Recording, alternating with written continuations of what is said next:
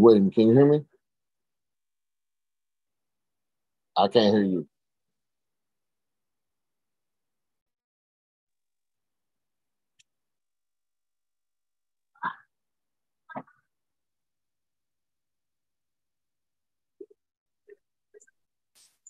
Okay.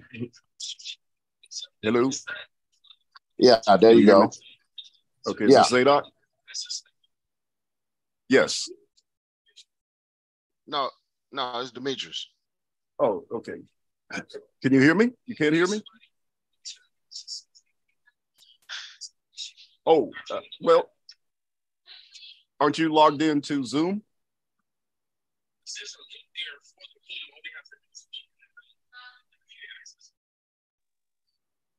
Okay.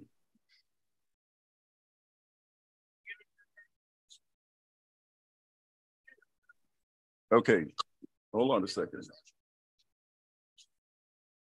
Zadok, your mic is muted. Yes, it is. Good evening. Okay, good evening. Aren't we supposed to be starting about now? Yes, I'm actually up. I hear this gentleman now. Hold on for 1 second. Let me mute up so I don't get too much feedback from my laptop. Okay.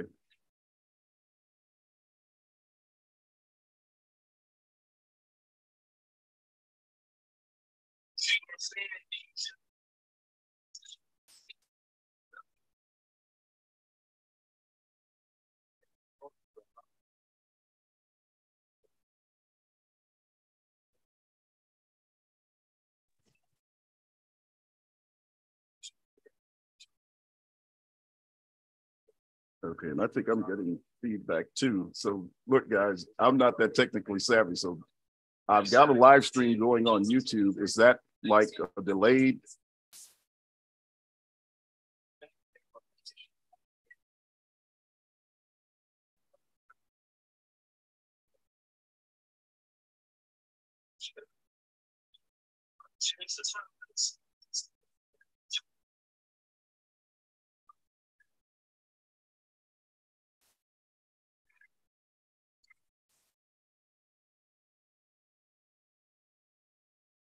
Yeah, that's what's happening. YouTube is a delayed field.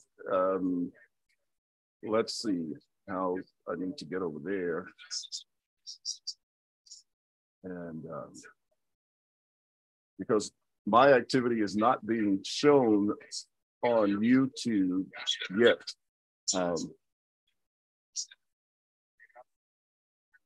So what I need to know is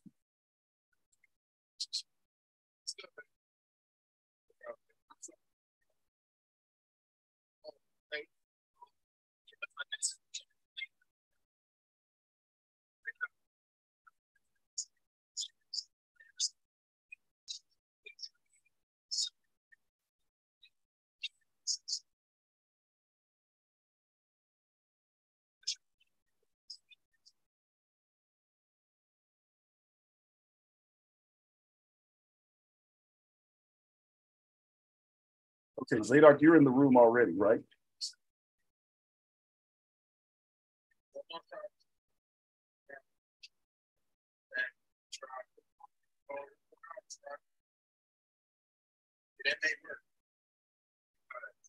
Okay.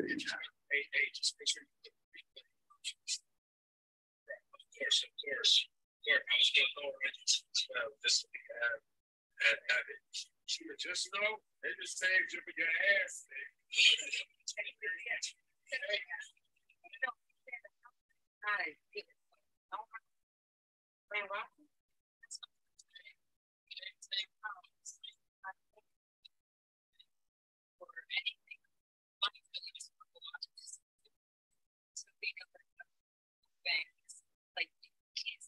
Never had to do that. Yeah, the app is so screwed up. I don't know. Okay, guys, I don't know. Those of you who are in the audience, if you can hear me, I'm not really sure what's happening here because we're in 3 different platforms at the same time. And I think I'm getting some delay. from the YouTube.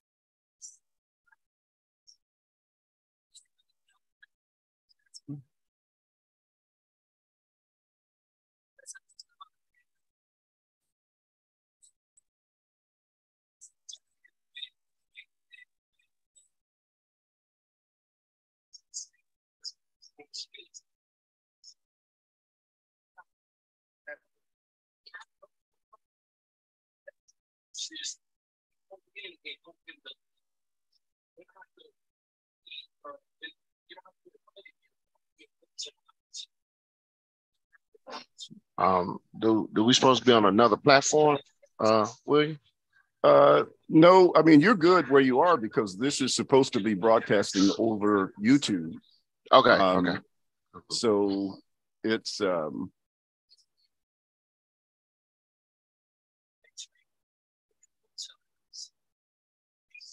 okay, so Brother Bell.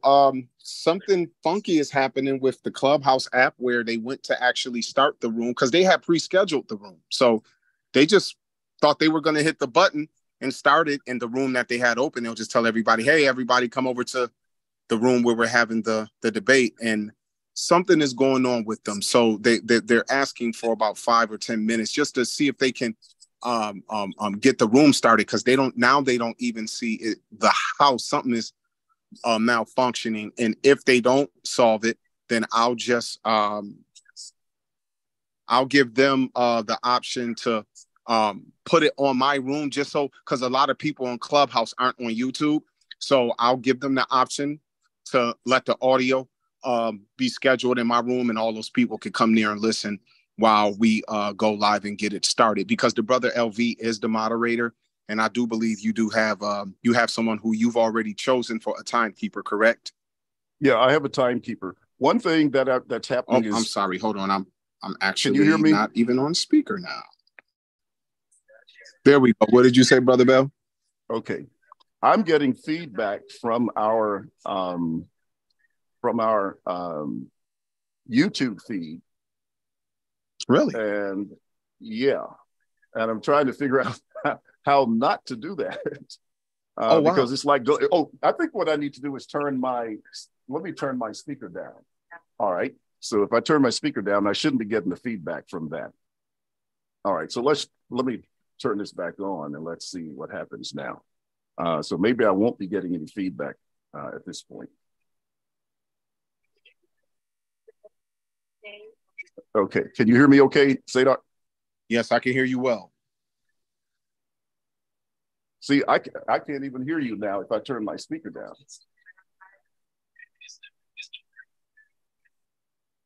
Really? But you got on headphones, Mr. Bell? Yeah.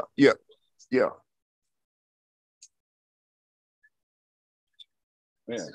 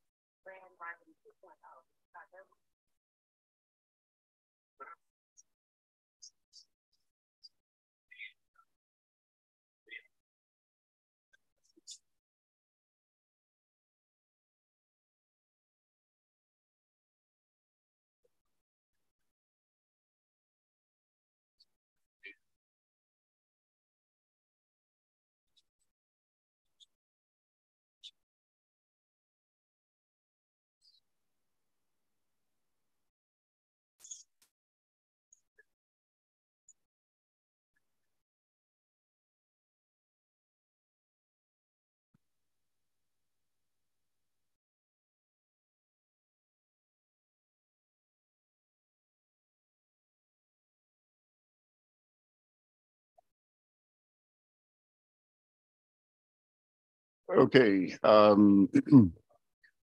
Some difficulties here. Yes, yes, yes.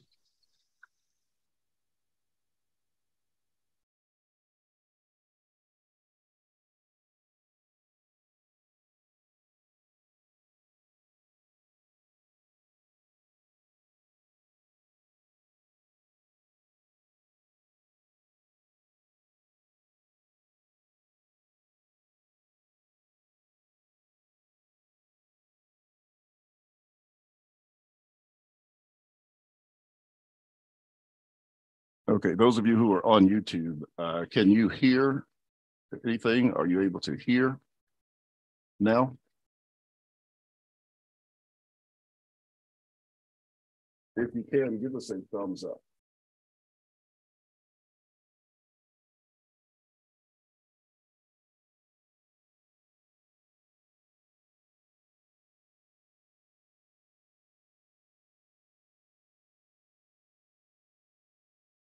No, I can't hear anything.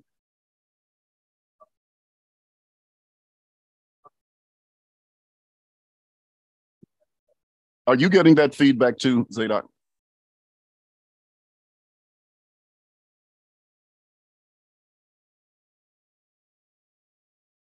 His mic is off. What about you, Demetrius? Are you hearing me at all? Yeah, I hear you. I hear you. I'm not getting any echo or anything out of. Okay, Zadok must be handling some things on his other channel. Yeah. I don't know how we're going to do this because I'm getting delayed feedback from my channel. You know, after we say a few things, see, it's going on now. Oh, wow. And I don't know how to stop that. Well, now when you say your channel, are you talking about YouTube? Yeah, see, I signed in on YouTube from my Zoom. You know, I just did a direct to YouTube on the Zoom. And when I do this on Facebook, I don't have any problem. I just turn down my speaker and I'm heard on Facebook, but I don't hear anything coming through here. Oh, okay. Then are you able to mute? Like, does it actually show you your YouTube? Because you might be getting feedback because the audio is also coming but through. if I mute see, all of this stuff is coming in. If I mute on YouTube, then they won't be able to hear. Oh, okay. I thought you were just muting. You can hear me on. Don't mute Zoom on YouTube. Like, if you can hear your own YouTube, if you just mute your YouTube, you won't hear you speaking through YouTube. But as long as your mic is open on Zoom, the audience will hear you fine. All right. So if I mute YouTube, will other people be able to hear my YouTube? Yes, because your mic, because you're not speaking through YouTube, you're actually speaking through Zoom, correct? Yes. You have a Zoom. Okay. Yeah. I think that solved the problem. Thank you. No problem. Okay. Now see if you can hear me. Can you still hear me? I can still hear you, sir. Okay. I'm checking with someone who's listening on YouTube. Oh, okay. Okay. All right. Very good. Okay. All right. So that was it, Zadok. Thank you very much. No problem. Now let me get to these guys, see if they got this thing fixed. Here. Yeah. Now some people on YouTube say they're not hearing, but I have someone here who is actually hearing on YouTube. Yeah. Well, if the person who's with you can hear through YouTube, then they can hear. Okay. All right. So we'll leave it at that. Maybe I need to scroll down and see because they could be hearing. All right. So now they hear. Yes, they're hearing. All right. Very good. Okay. So we got that problem worked out. You all just hold on a little bit, and we're trying to get another issue straightened out on the Clubhouse app. But you all should be able to hear us very well. We're just trying to get our moderators and everybody else trying to get hooked in on Clubhouse. Sorry about the delay.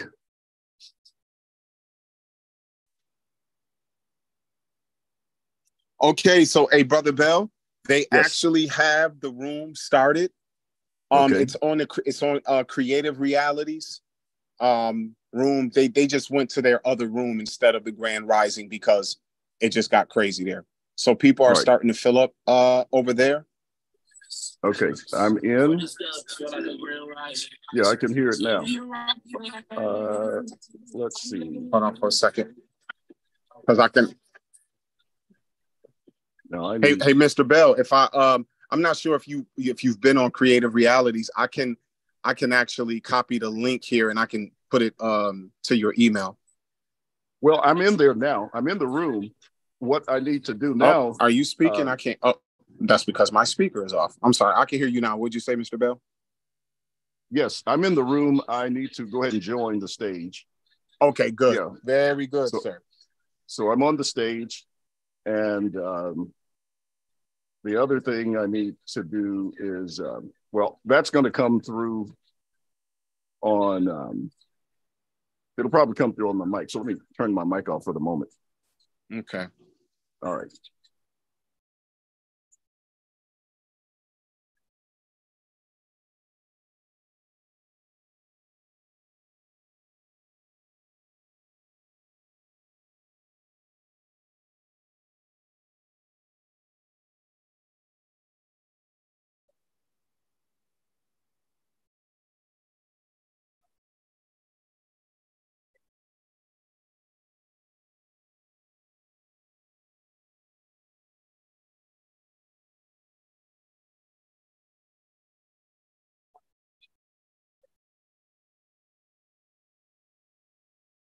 Yes, this is William Bell. I'm here.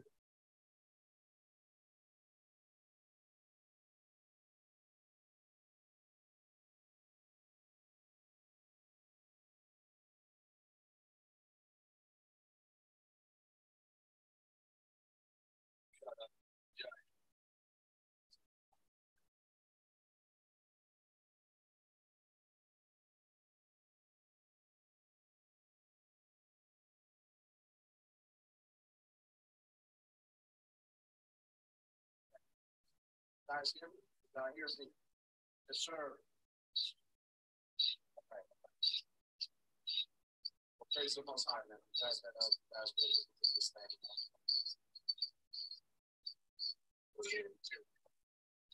All right. Other say, yeah, I can hear you, LT. Yeah.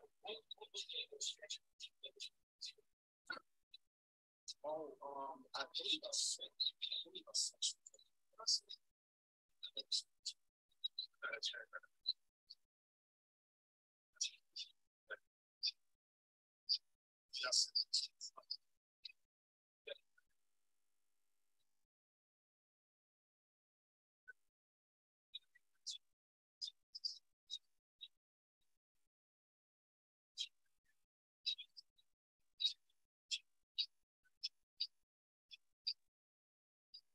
I think Zadok we'll both do affirmatives, but Zadok will be first since he challenged me to the debate.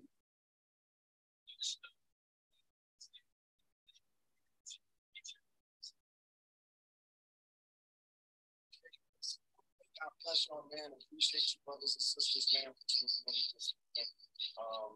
I appreciate Mr. Bell being here as well. So I just need to know that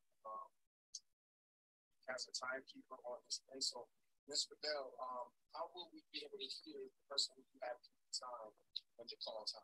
Okay, let me see if I can get him in this room as well, the Creative Realities room. Hold on a second.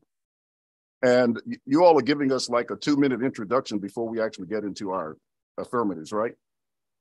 Yes. Okay, all right. So give me a second.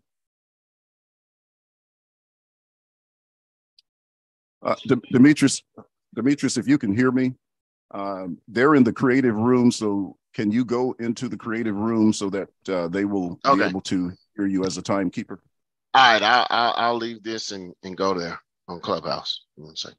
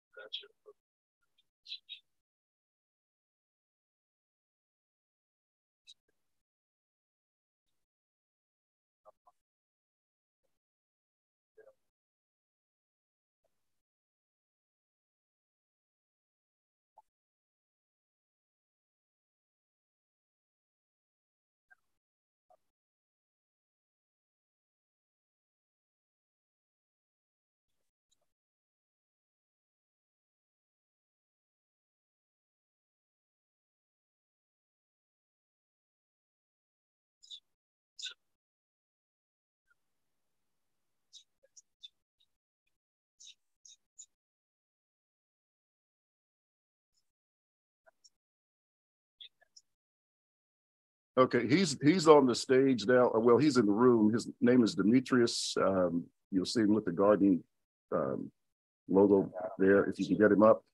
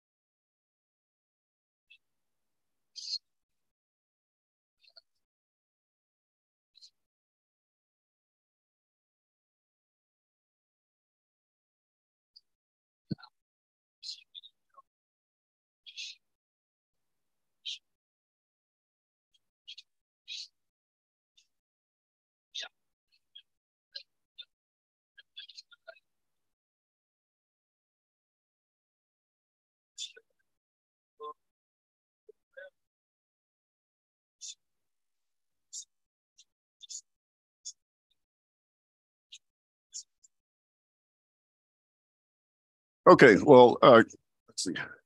Good evening, everyone. I'm William Bell, and I am a Christian minister. My website is allthingsfulfilled.com. I also have, excuse me, let me do one thing. I need to go back and hit a record, but I'm sorry about that.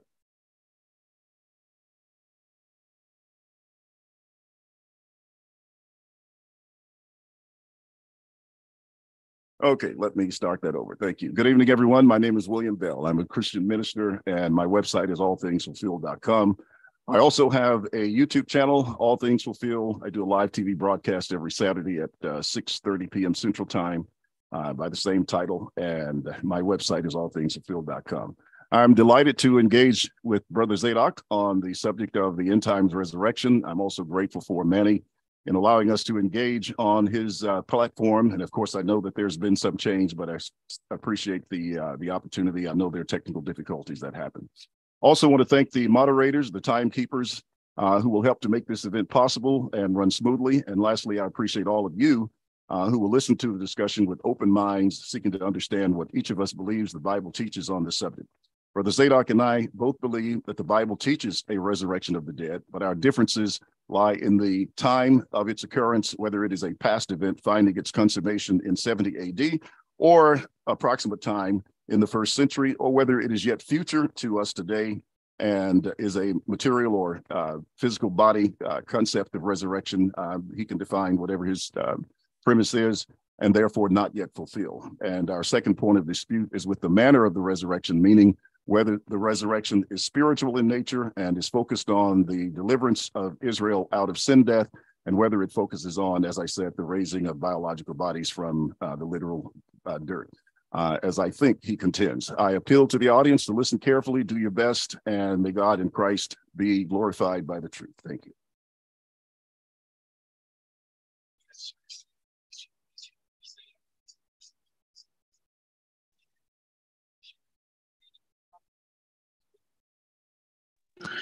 Hey, salute. Hey, I appreciate it, man. Hey, salute to the Grand Rising family. I know that we had some difficulties. Appreciate those of you who've come over here. Salute to my Bible Dojo fam. Salute to my ABT Kings, you feel me? And I definitely appreciate Brother William Bell for taking me up.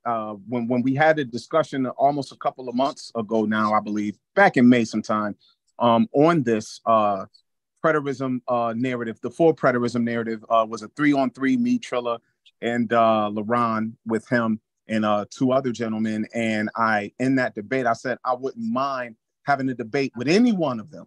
And so William Bell did reach out some weeks ago and say, hey, I remember you saying you wouldn't mind debating one of us, and I would like to take you up on that. So here we go. Salute to my man Rodney for allowing us to use the Creative Realities platform. That's my guy right there. Appreciate him. And I'm just want to say one thing, y'all. You already know who it is. It's your brother Cream Corn. Because I'm running things. And today we're going to go ahead and we're going to show what is happening. As William Bell said, we do both affirm the resurrection, but we want to talk about the time narrative. I do know that for our four preterist brethren, many of them put 70 AD, basically everything in the scripture, from the prophecies even to the last thing you read in the book of Revelation, basically has all taken place. And so the resurrection of the just would have already happened as well. And so I'm here to say that I'm not convinced from the Bible and from history that is the case. And so this should be a well-spirited debate. For those of y'all who might want to check it out on YouTube, William Bell is streaming live over there as well. If you're not familiar with his platform, go and subscribe, please. And also check out my YouTube, The Bible Dojo. It's streaming on both of those platforms for your watching and listening pleasure. So I'm ready to get this in, man. Let's make it happen. Yeah, man.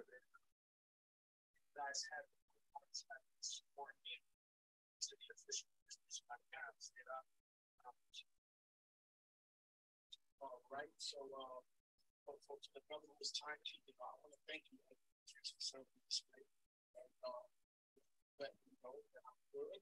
I'll start. Just it's not time. It's not my time. Yes, yes, there are 2 minutes left. Am I able to get 2 minutes? You just don't want to say 2 minutes left, 2 minutes left. I'll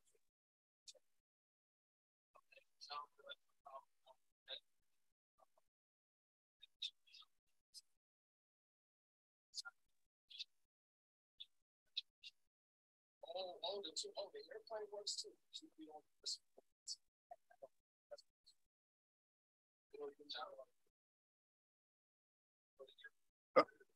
I am. Let me hear what it sounds like, and then I'll know what to listen for.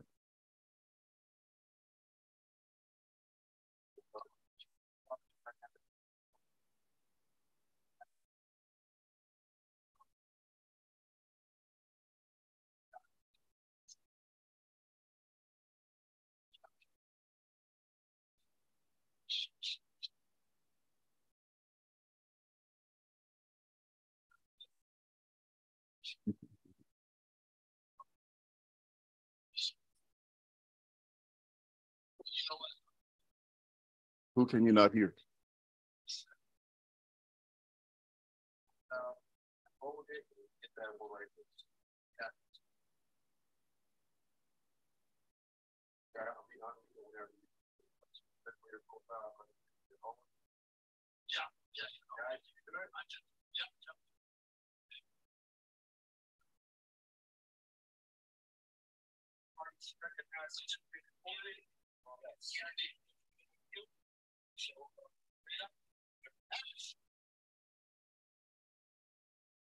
Okay.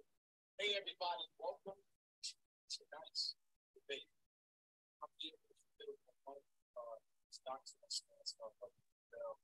And as I've listened over the years, probably for about the last 10 years, I've been it's been consistent. It's been someone by having actual conversations with this help to be along with me, researching, listening to other culture. I've gotten a better view over preterism, and I believe that all dealing with the scripture, you're a preterist in some way. You just may not affirm that everything in the scripture has been fulfilled according to the prophets, but you may be able to point out things, of course, that have been fulfilled.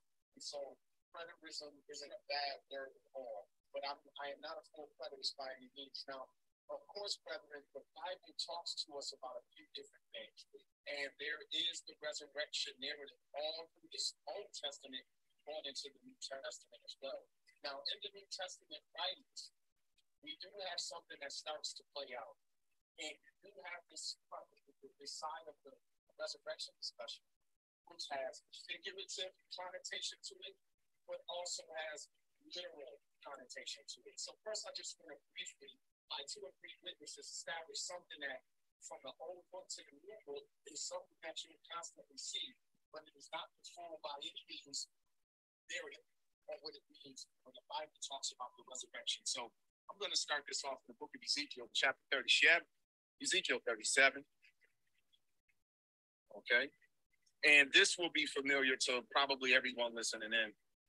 In the book of Ezekiel, chapter 37, starting at verse 1, it says, "The hand of the Lord was upon me and carried me out in the spirit of the Lord and set me down in the midst of the valley, which was full of bones, and caused me to pass by them round about. And behold, there were very many in the open valley.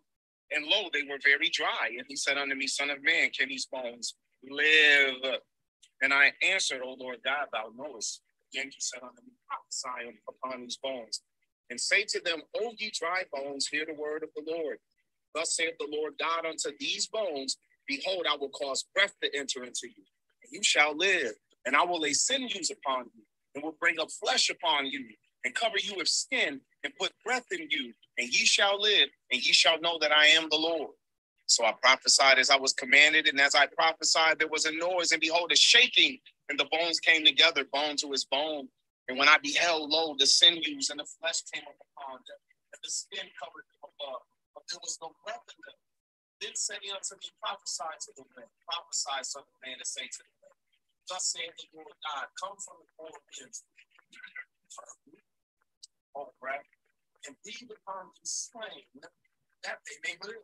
So I prophesied as commanded, and the breath came into them, and lived and stood up upon their feet, and exceeding great army.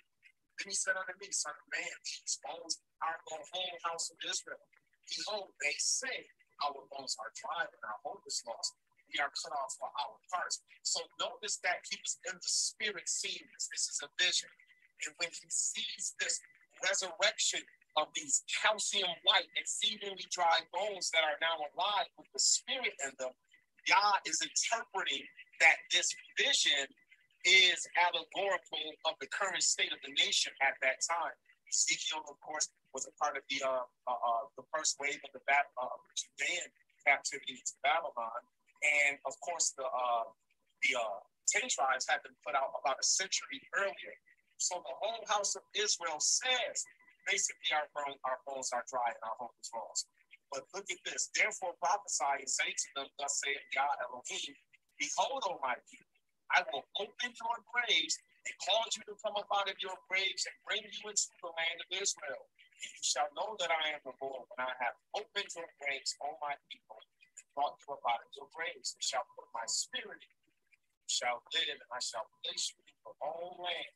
Now, brothers and sisters, I believe that this was fulfilled when the children of Israel came back after 70 years. As a matter of fact, after this statement, it's probably about 80 years. So this is an idea of how you can see the language of this is how you can see the language of resurrection being spoken of in the prophets, but it's clear that it's allegory, right?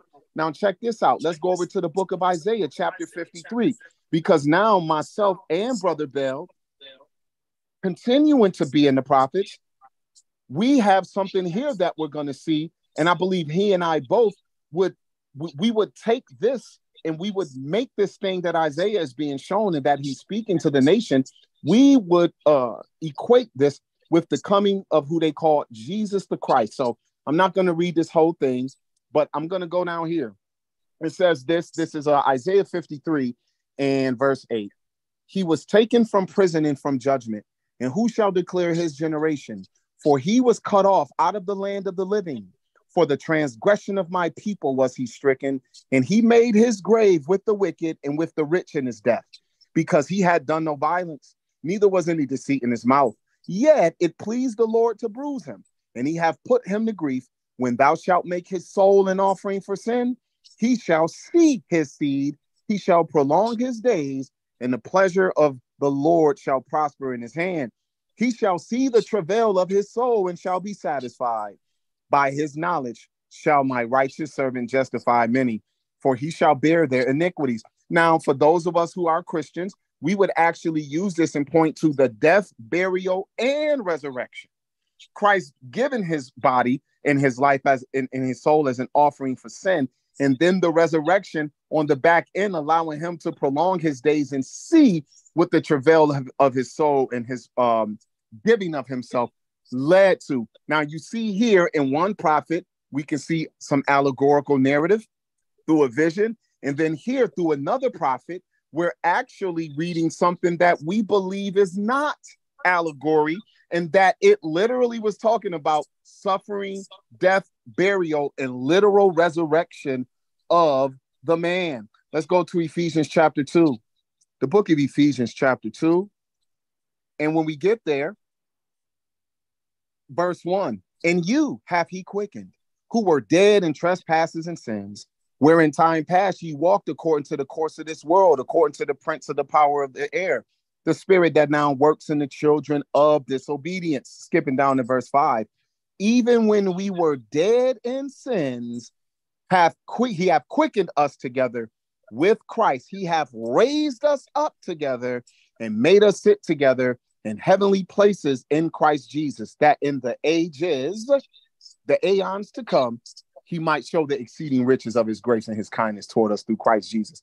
So, brethren, we have a couple of things here. When you go to Colossians 2, y'all know there it talks about us being buried with him in baptism, and we're also risen with him through faith of the operation of God who raised him from the dead. We know that that was talking presently, and that wasn't like talking about 70 AD. When he was writing the letter, he's telling the church that through baptism, the church is buried with Christ and quickened it, or quote unquote made alive. So of course we see that, but then we also see, let's go back to the prophets. We see this. Let's go to the book of Job, chapter 14. Let's go to Job 14, because I don't have to go and show in the Gospels that Jesus literally died and resurrected according to the scriptures. It constantly says, as it was written according to the scriptures, that he would die and be raised again to life. So we see if the scriptures talked about a literal resurrection, and we also see that the scriptures talked about a resurrection from the deadness of sins, we can substantiate both. We're just going to have to show that as we come to the end of the covenant age of Israel, if everything was finished or if there was more to happen according to the prophets and according to the words of Jesus and the apostles. So in the book of Job, chapter 14, that's where I want to go.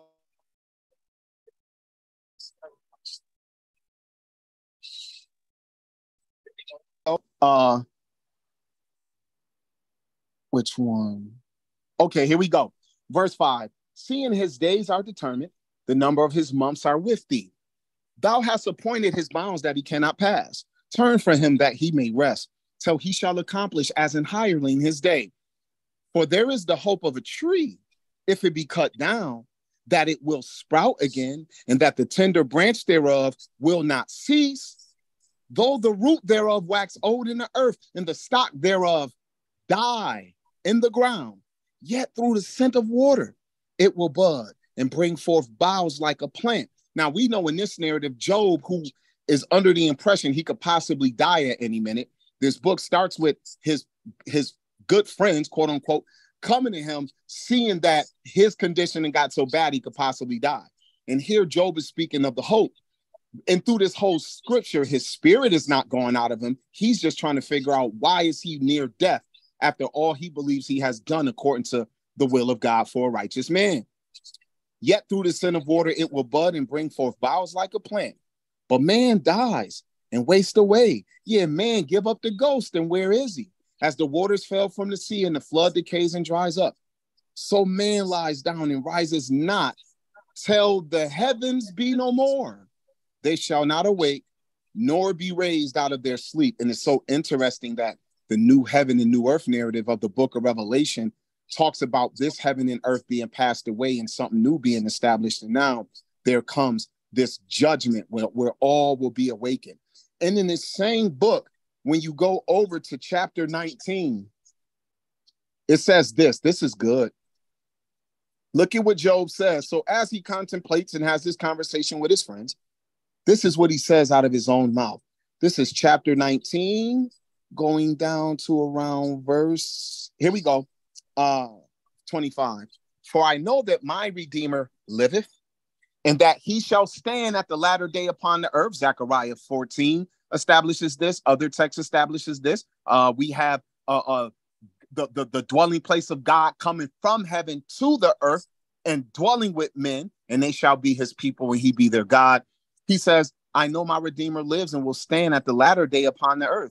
And though after my skin worms destroy this body, yet in my flesh shall I see God. So he's saying that his body is going to be given to him again, even after it's been destroyed. He said, after worms have eaten his body, yet in my flesh will I see God, whom I shall see for myself, and my eyes shall behold, and not another.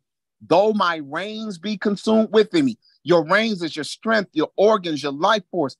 Even after all of that goes, I know in the latter day, when my Redeemer stands upon earth, even after my body gone, I'm going to be brought back because I'm going to see him. And notice what he said. I will see him for myself, and my eyes will behold him and not another. No one, this isn't allegory. Somebody else going to see him on my behalf. No, my eyes will be given to me.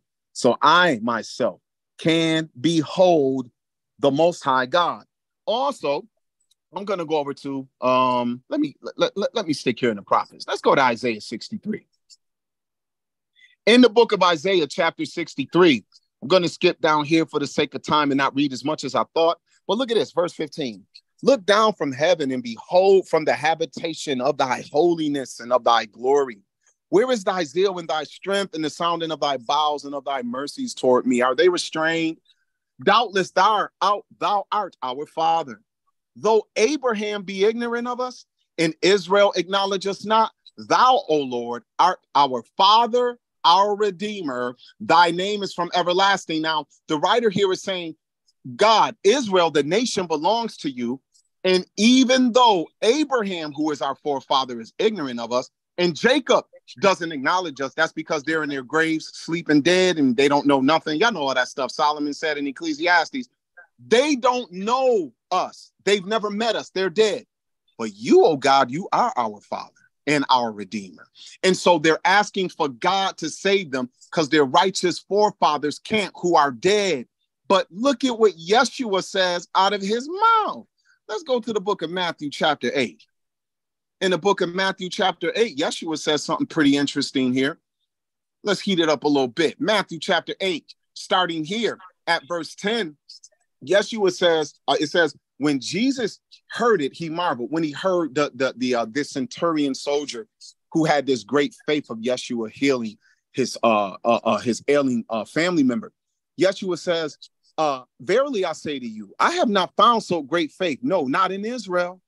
And I say unto you that many shall come from the east and west and shall sit down with Abraham and Isaac and Jacob in the kingdom of heaven.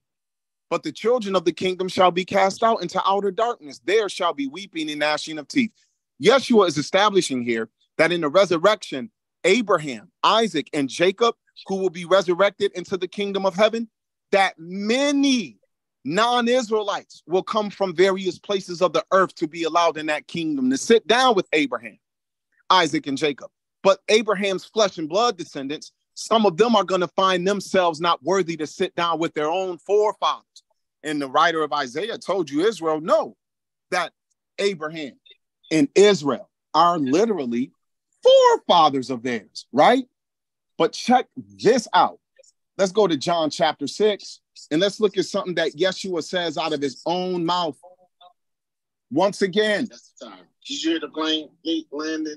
No, I did not hear the plane landing, but that is fine. I can continue that in my next part of the presentation. All right. I'm sorry about that. No problem. I thought I shared the plane. You probably did, good brother. 15. And I was ignoring it. That's possible. But thank you. I'll end there. William Bell's on you, brother. Okay, would you give me just a moment to make sure that people on YouTube are hearing? They, for a minute, couldn't. Yes, I am here. Give me just a moment to make sure that the people on YouTube are hearing. They couldn't hear earlier, but I think they're okay now. They said they can hear. Okay. So let me know when my time starts and then I will be ready. I'll start. Okay. All right. Thank you, Brother Zadok. I am affirming that all end times events, including the resurrection of the dead, were prophesied to occur within the last days of Israel's national kingdom. Since we are debating the resurrection, it is necessary to identify the period in Scripture called the last days. And an understanding of this will help us to understand the place, time, and manner of the resurrection. Brother Zadok and I are arguing for two diametrically opposed premises and concepts. He's arguing for a physical resurrection of bodies from the ground to occur in the future, a time far beyond the biblical period of the last days. I'm arguing for a resurrection out of sin, death, captivity, and bondage, spiritual in nature, relating to the restoration of God and awakening man to righteousness or life in Christ through grace, mercy, and redemption. And secondly, I'm arguing that this resurrection primarily included the Old Testament saints from creation up to those of the last days of the New Testament era, consummated in 70 AD. Now, what is the biblical period of the last days? The last days is the period of Israel's history that marked the close of her national covenant relationship. In Genesis 49, 1 and 2, Jacob calls his sons to tell them what will happen to them in the last days. That's 49, 1 and 2. Thus, the last days primarily were related to the children of Israel. Balaam told Balak to come and he would show him what this people, Israel, would do to your people in the last days.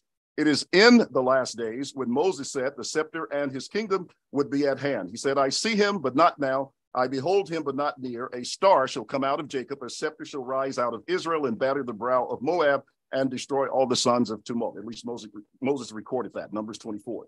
In Deuteronomy, Moses spoke of the events that were to occur in the last days, saying that the nation would become utterly corrupt and destroyed. He spoke of the crooked and perverse nation in Deuteronomy 32 and verse 20, the end of heaven and earth, verse 22, the time of God's vengeance, verse 35, 41, and 43, the judgment, wrath, and atonement for the land, and the coming in of the Gentiles. All these events would occur in the last days of Israel's national kingdom. Hosea spoke of the resurrection of Israel in the last days when Judah and Israel would be gathered together. Hosea 1:10, verses 9 through 11, chapter 3, verse 5, and also Paul cites these texts in Romans 9, 24 and 25. Peter does in 1 Peter 2, 9 and 10, and says it was in the last days, 1 Peter 1, 5, and also verse 20.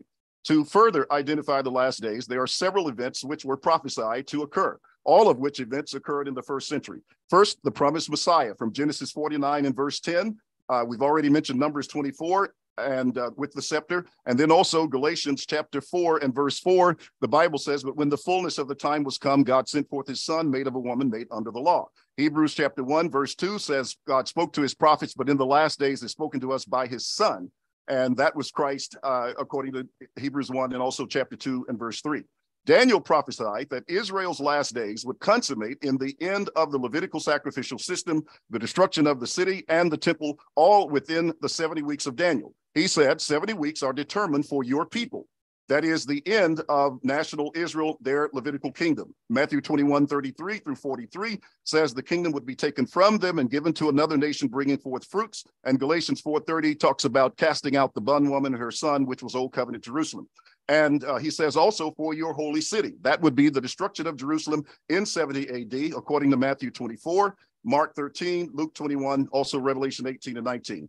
It was also to finish the transgression, which Jesus mentioned was the filling up of the cup of their iniquity, according to Matthew chapter 23, verse 32 through 37. Also 1 Thessalonians 2, 14 through 16 by Paul, saying the wrath had come upon them for murdering the Christ and persecuting them, as well as Revelation 17, full with the 17, 4 through 6 with the woman full of a cup full of abominations. It was also to make an end of sins. Now, this is what I'm saying is the resurrection of the dead, and that is according to Acts 17, 30, 31, 1 Corinthians 15, 2 Corinthians 5, 1 Thessalonians 4, and other texts that we'll get into later. To make reconciliation for iniquity. That is the atonement for sin that is typified in the Levitical priesthood in Hebrews chapters 9, verses 1 through 27. Also in verse 28, when Christ would appear a second time apart from sin for salvation. It was to bring in everlasting righteousness. That is the new heavens and the new earth of 2 Peter 3, where he says that we look for new heavens and a new earth wherein righteousness dwells. So that means the old heaven and earth, the administration of death, where sin and death reigned, according to Romans 5:14, 2 Corinthians 3:7, 2 Peter 3:12, as we mentioned, had passed away, and the new heavens and earth arrived in the consummation in 70 AD. It was also to seal up vision and prophecy. In other words, to bring an end to the office of the prophet, as well as to fulfill all vision and prophecy, according to Matthew 5:18 and also Luke 21:22, when he says, these are the days of vengeance, that all things which are written would be fulfilled. And then to anoint the most holy, which in this case would be the heavenly or the holy places not made with hands, according to Hebrews 9:24 through the end of that chapter, but particularly also Christ, who is, and the Father, who are the temple, according to Revelation chapter 21 and verse 22. We also have the establishment of the kingdom in the last days, according to Daniel 2:44 and 45, Isaiah 2:2, and Mark 1:14 and 15, when Jesus said, after John had been cast into prison, he said, the time is fulfilled. That was the appointed time of Daniel's prophecy, saying that the kingdom of heaven has drawn near, repent and believe the gospel. The coming of Elijah was to happen before the great and awesome day of the Lord, which Jesus also affirmed, according to Malachi 3 and 4, that it was John the Baptist in Matthew chapter 17, verses 11 through 13, and Luke 1:16 and 17. The outpouring of the Spirit, according to Joel 2:28 through 32, Acts 2:16 through 20, that would take place until the great and awesome day of the Lord, which in 1 Corinthians 1, verses 7 and 8, he says they would be confirmed to the end, that they would be blameless in the day of our Lord Jesus Christ, showing that those miraculous gifts would continue until the time of the end. And again, that was 70 AD. Micah had prophesied in Micah 7 and verse 15 that according to the days of Israel's coming out of Egypt, he would show these wonders and signs. Well, that was a period of 40 years. You can also see it in Acts chapter 7 and verse 36.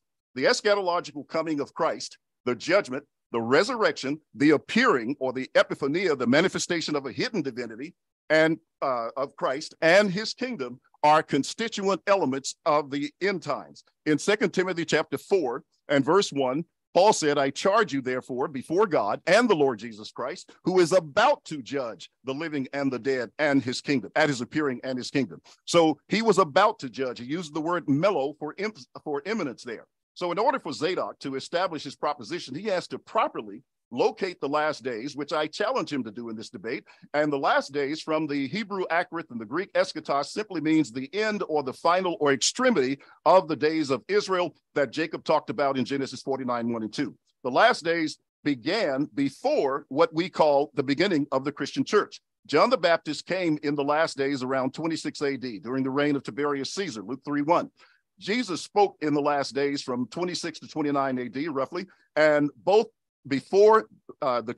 died before the church began on Pentecost, in the end of the age, but not at the very end of it, according to Hebrews 9:26, because Christ appeared in the end of the ages to put away sin by the sacrifice of himself.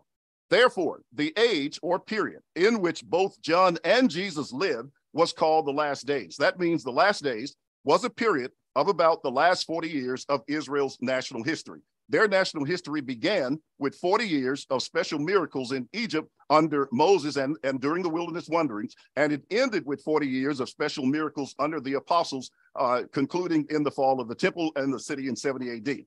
Now, it is within the last 40 years of the Old Testament that all end times events occur. According to Matthew 24:3 and verse 34, all these things fulfilled in this generation, Luke 21:22 and 32. And again, that's Daniel 9:24, as well as Luke 21:32. So that's the time frame for all eschatological events, the judgment, the resurrection, the appearing of Christ, and the kingdom, etc.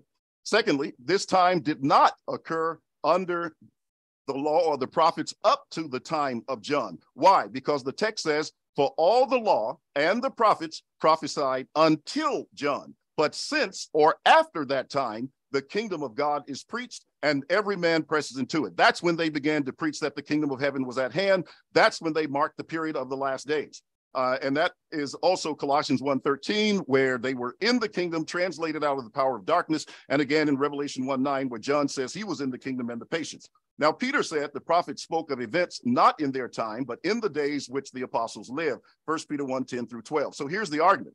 The last days were already running their course during the ministries of John and Jesus, and therefore had to be in the last days of the age or the covenant and time in which they live. That cannot be the end of the Christian age, because the Christian age has no end, Luke 1:32 and 33, Ephesians 3 and 21, and it had not yet begun, but the end of the age of Moses. Therefore, the time of the resurrection belongs to the end of the age of Moses, that is the end of all things that was at hand. That is the resurrection and judgment that Paul said was the last hour in Romans 13, 11, and 12, and was about to occur, Acts 17, 30 and 31, also chapter 24, and verse 14, 15, and 24.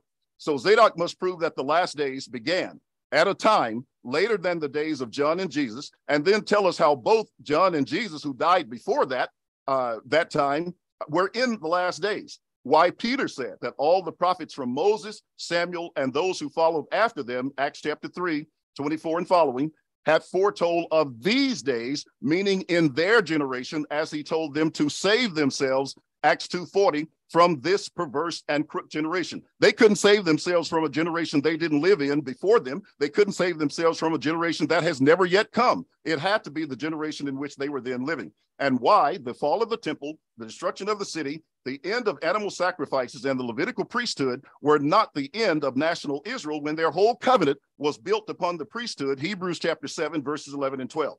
Yet God took the kingdom from them and gave it to another nation, Matthew 21, 33 through 43. Now, what is the nature of the resurrection? Again, when I speak of the nature of the resurrection, I speak of resurrection from Adamic death or separation from God, which he experienced the day he ate of the forbidden fruit. God told him, in the day you eat, you will die. It's the same day Adam and Eve's eyes were opened. Romans 5, 12 through 14 says that the death or sin entered the world by one man and death by sin. It also says that death reigned from Adam to Moses. It doesn't say it reigns after Moses, but from Adam to Moses. But it also calls that death condemnation. Romans 5:16, verse 17, verse 19. It does not call it physical death. If physical death is condemnation, then everyone who physically died was condemned, and all who will physically die are condemned, and if not, why not? But Paul also said that death caused by sin only reigned, as we said, from Adam to Moses, that is, to the end of Moses' covenant. Then he said that the law entered, that is Torah, that the offense of Adam might abound, but where sin abounded, grace abounded much more. So the remedy for sin that caused the death of Adam is not resurrection from physical death, but it's grace, mercy, and forgiveness of sin. So that as sin reigned in death, even so might grace reign through righteousness to eternal life through Jesus Christ our Lord. The resurrection is the result of the high priestly work of Christ atoning for sin. That's what 1 Corinthians 15 is all about. Paul introduced 1 Corinthians 15 with a quote from Hosea chapter 6. He said, Ephraim, the northern tribes, were sick because of sin. God chastised them, sent them into the graves of Assyrian captivity, much like Zadok has already described with the Babylonian captivity. He would return from his place to his place until they acknowledged their sin, confessed and repented, and afterward they would seek him when they were in affliction and captivity. They were dead in those metaphorical graves of Assyrian captivity. In chapter 6, oh man, this is really tough. In chapter 6, 1 through 3, he told them to repent. And so they said, let us return to the Lord, for he has torn, but he will heal us. He has stricken, but he will bind us up. After 2 days, he will revive us. On the third day, he will raise us up that we may live in his sight. They weren't buried in literal graves. Now, Paul takes that motif from Hosea 6 and quotes it in 1 Corinthians 15 and says that Christ died for Israel's sins according to the scriptures and was buried and rose again the third day. That's an elliptical phrase, and it means he rose for their sins. Romans chapter 4, verse 25, he rose for their justification. Christ is the new Israel, the first one to rise to receive the promise of resurrection. He is the true seed of Abraham, Galatians 3:16, and all who want to be Israel or the seed of Abraham have to come through Christ. Why? Because he said, I am the resurrection and the life, John 11, 25 and 26. So the context of Hosea is resurrection out of sin death, and that is what Paul used for his motif in 1 Corinthians 15, saying Christ died for our sins. Lastly, Paul ends 1 Corinthians 15 with another quote from Hosea 13 and 14 to speak of sin death. Israel died worshiping Baal. They sinned more and more. They were carried off into the graves of Assyrian captivity. And God said their idolatry and harlotry was bound up in their iniquity. Their sin was stored up. They would go through the travail of birth pangs. And he said, I will redeem them from the power of the grave. I will redeem them from death. O death, I will be your plagues. O graves, I will be your destruction. Pity is hidden from my eyes. Paul quotes that at the end of 1 Corinthians 15, says, O death, where is your sting? O Hades, or grave, where is your victory? The sting of death is sin. The lack of breath, or the lack of a pulse or a heartbeat is not what he's talking about. It's not a physical dead body, but it's sin. The strength of sin is Torah or the law, but thanks be to God who gives us the victory through our Lord Jesus Christ. I think that's my time. Thank you.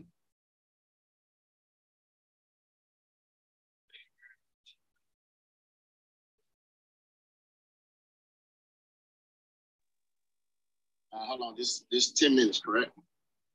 Yep. All right. Set the time real quick. All right. All right. Zadok, I'm ready for you. Mm-hmm. Oh, okay, here we go. So, hey, that was interesting. You know what's so funny about that text I showed in Ezekiel? We can literally point to the people being resurrected from the dead spiritually and being brought back to their land. It's kind of interesting that Yeshua actually prophesied to Jerusalem and told them that they would be in captivity, that Jerusalem was going to be left desolate, and they would be put in captivity into all nations until the times of the Gentiles be fulfilled. Now, that happens at 70. So there's something that continues past 70, and the times of the Gentiles doesn't end with 70 AD. The children of Judah being put out of Jerusalem happens at 70 AD. And they're going to be in captivity until the times of the Gentiles be fulfilled. And of course, if this was another discussion, we could go into the prophets and show the things that are supposed to come to Israel after that prophesied captivity that Yeshua actually spoke on them when he told them their house was left to them desolate. But you know what we're going to do? I'm going to turn around a little bit. I'm going to turn this around a little bit. I'm going to take this time to go into history.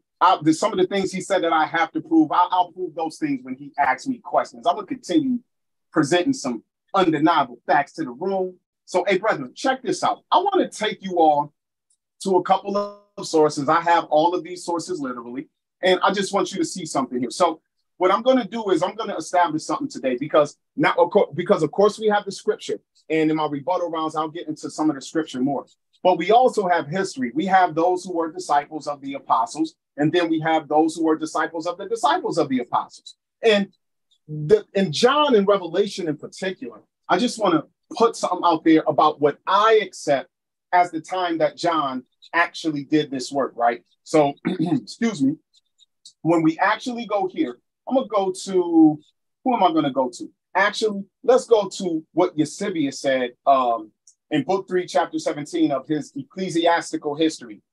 Eusebius writes this: Domitian, having shown great cruelty toward many and having unjustly put to death no small number of well-born and notable men at Rome, having caused exile and confiscated the property of a great many of illustrious men, finally became a successor of Nero in his hatred and enmity toward God. He was, in fact, the second that stirred up a persecution against us, although his father Vespasian had undertaken nothing prejudicial against us. So they're letting you know how Domitian, Emperor Domitian of Rome, had actually did what his father didn't do. And Eusebius actually says this further in chapter 18, book 3 of his apologia called Church History. He says this further.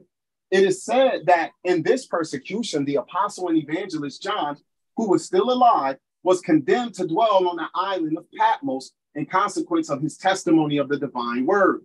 He says Irenaeus in the 5th book of his work. Now, Irenaeus is the student of one of John's main students. He says, where he discusses the number of the name of the Antichrist, which is given in the so-called Apocalypse of John, speaks as follows concerning him. If it were necessary for his name to be proclaimed openly at the present time, it would have been declared by him who saw the revelation. For it was seen not long ago, but almost in our own generation, at the end of the reign of Domitian.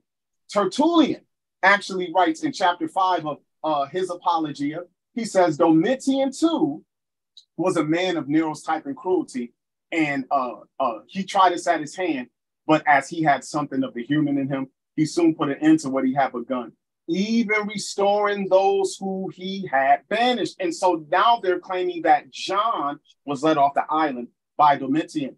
Hippolytus actually writes in chapter 1 of his writing called The 12 Apostles. He says, John again in Asia was banished by Domitian the king to the island of Patmos, in which also he wrote his gospel and saw the apocalyptic vision. And in Trajan's time, he fell asleep at Ephesus, where his remains were sought for, but could not be found. And then Victorinus, in the 10th chapter of his commentary on the apocalypse of the blessed John. So he got a whole commentary dedicated to the writer of the book of Revelation.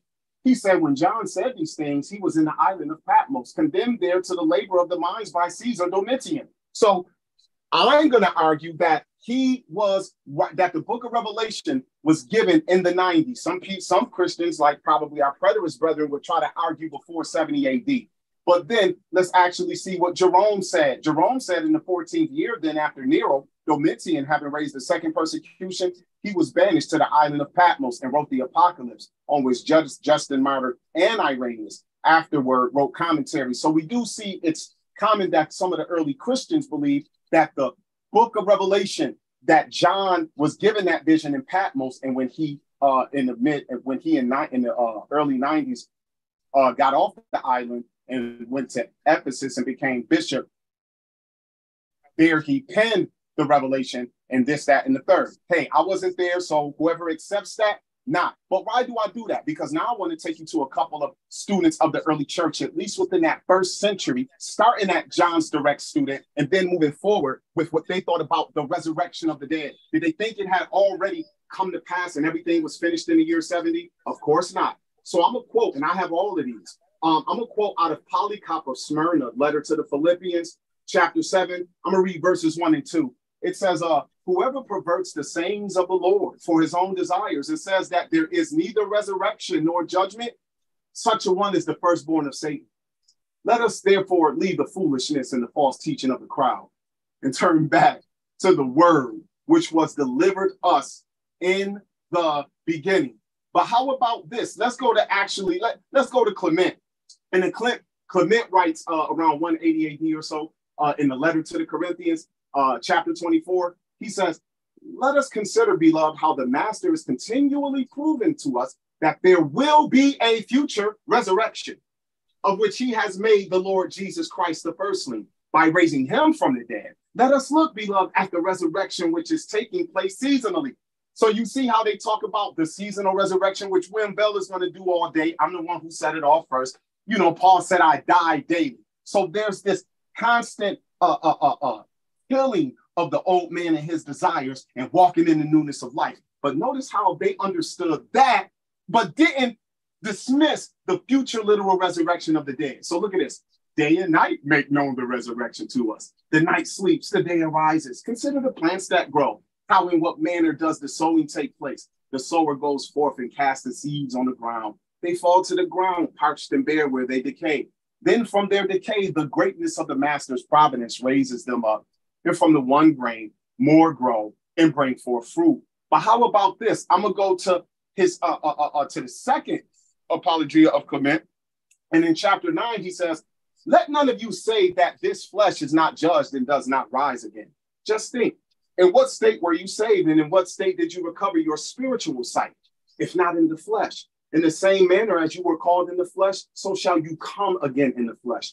If Christ the Lord who saved us, though he was originally spirit, became flesh, and in this state called us, so also shall we receive our award in the flesh. Why did they think there was a literal raising of the flesh and blood body still to come? Justin Martyr, First Apologia, chapter 52. The prophets have proclaimed his two comings. One indeed, which has already taken place, was that of a dishonored and suffering man. The second will take place. Now, Justin Martyr writing this damn in 150. The second will take place when, in accord with the prophecy, he shall come from the heavens in glory, and his angelic host, when he shall raise the bodies of all the men who ever lived. Then will he clothe the worthy in immortality, but the wicked clothed in eternal sensibility.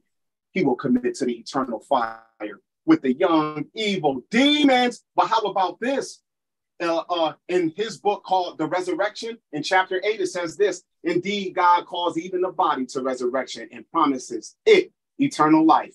When the promises save a man, he thereby makes his promise to the flesh. What is man but a rational living being composed of soul and body? Is the soul by itself a man? No. It is but the soul of a man. Can the body be called a man? No. It can be called the body of a man. If then neither of these is by itself a man, but that which is composed of the two together is called a man. And if God has called man to life and resurrection, he has called not a part, but the whole. And the last one that I will actually quote is this. That is Theophilus of Antioch in AD 181 to Autolycus. God will raise up your mortal flesh with your soul, and then having become immortal, you shall see the immortal. If you will believe in him now, and then you will realize that you have spoken of him unjustly. But you do not believe that the dead will be raised. When it happens, then you will believe, whether you want to or not. But unless you believe now, your faith then will be reckoned as unbelief. And I'll quote one more guy. How about young Tertullian? After the present age, this is an apology in his Apologia, chapter 18. Oh, okay, there we go. All right. Yes, sir. That's Zadok at the bottom of the second round. Definitely appreciate that. Before it goes to William Bell, are you ready, brother? I'm ready. Whenever you start, the time will go. All right. Thank you. In this affirmative, I would like to expand on the nature of the resurrection. I'm getting some feedback from somewhere. I don't know why. And it's Zadok, is that your mic on or something that's yes, causing that? I'm cutting it off, Brother Bell. Okay, can I have a restart here?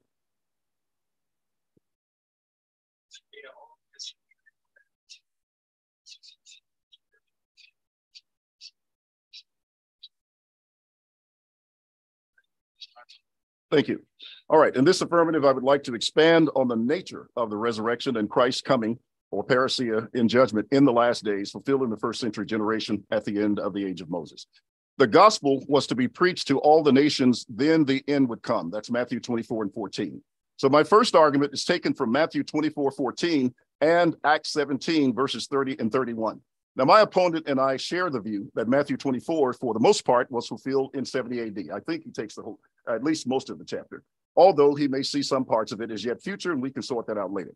In direct response to the question following the discussion of Matthew 24, 23, 34 through 37 about the destruction of Israel's temple, and within that generation, the disciples asked Jesus a question privately about when these things would occur, namely, when will these things be? What will be the sign of your parousia or presence and of the end or consummation of the age? Among other signs, Jesus gives one major sign to the apostles regarding the preaching of the gospel to all the nations, the then known inhabited earth. He says, "And this gospel of the kingdom shall be preached in all the inhabited earth as a witness to all the nations, then the end shall come." My position is that this world evangelism occurred and was completely fulfilled by the apostles in their very own generation, just as the Bible states in Matthew 24, 34. Assuredly, I say to you, this generation would by no means pass away till all these things take place. Now, there are parallel texts for the preaching of the gospel to all the world found in Mark 16, 15, where he says, go into all the world, preach the gospel to all the creation.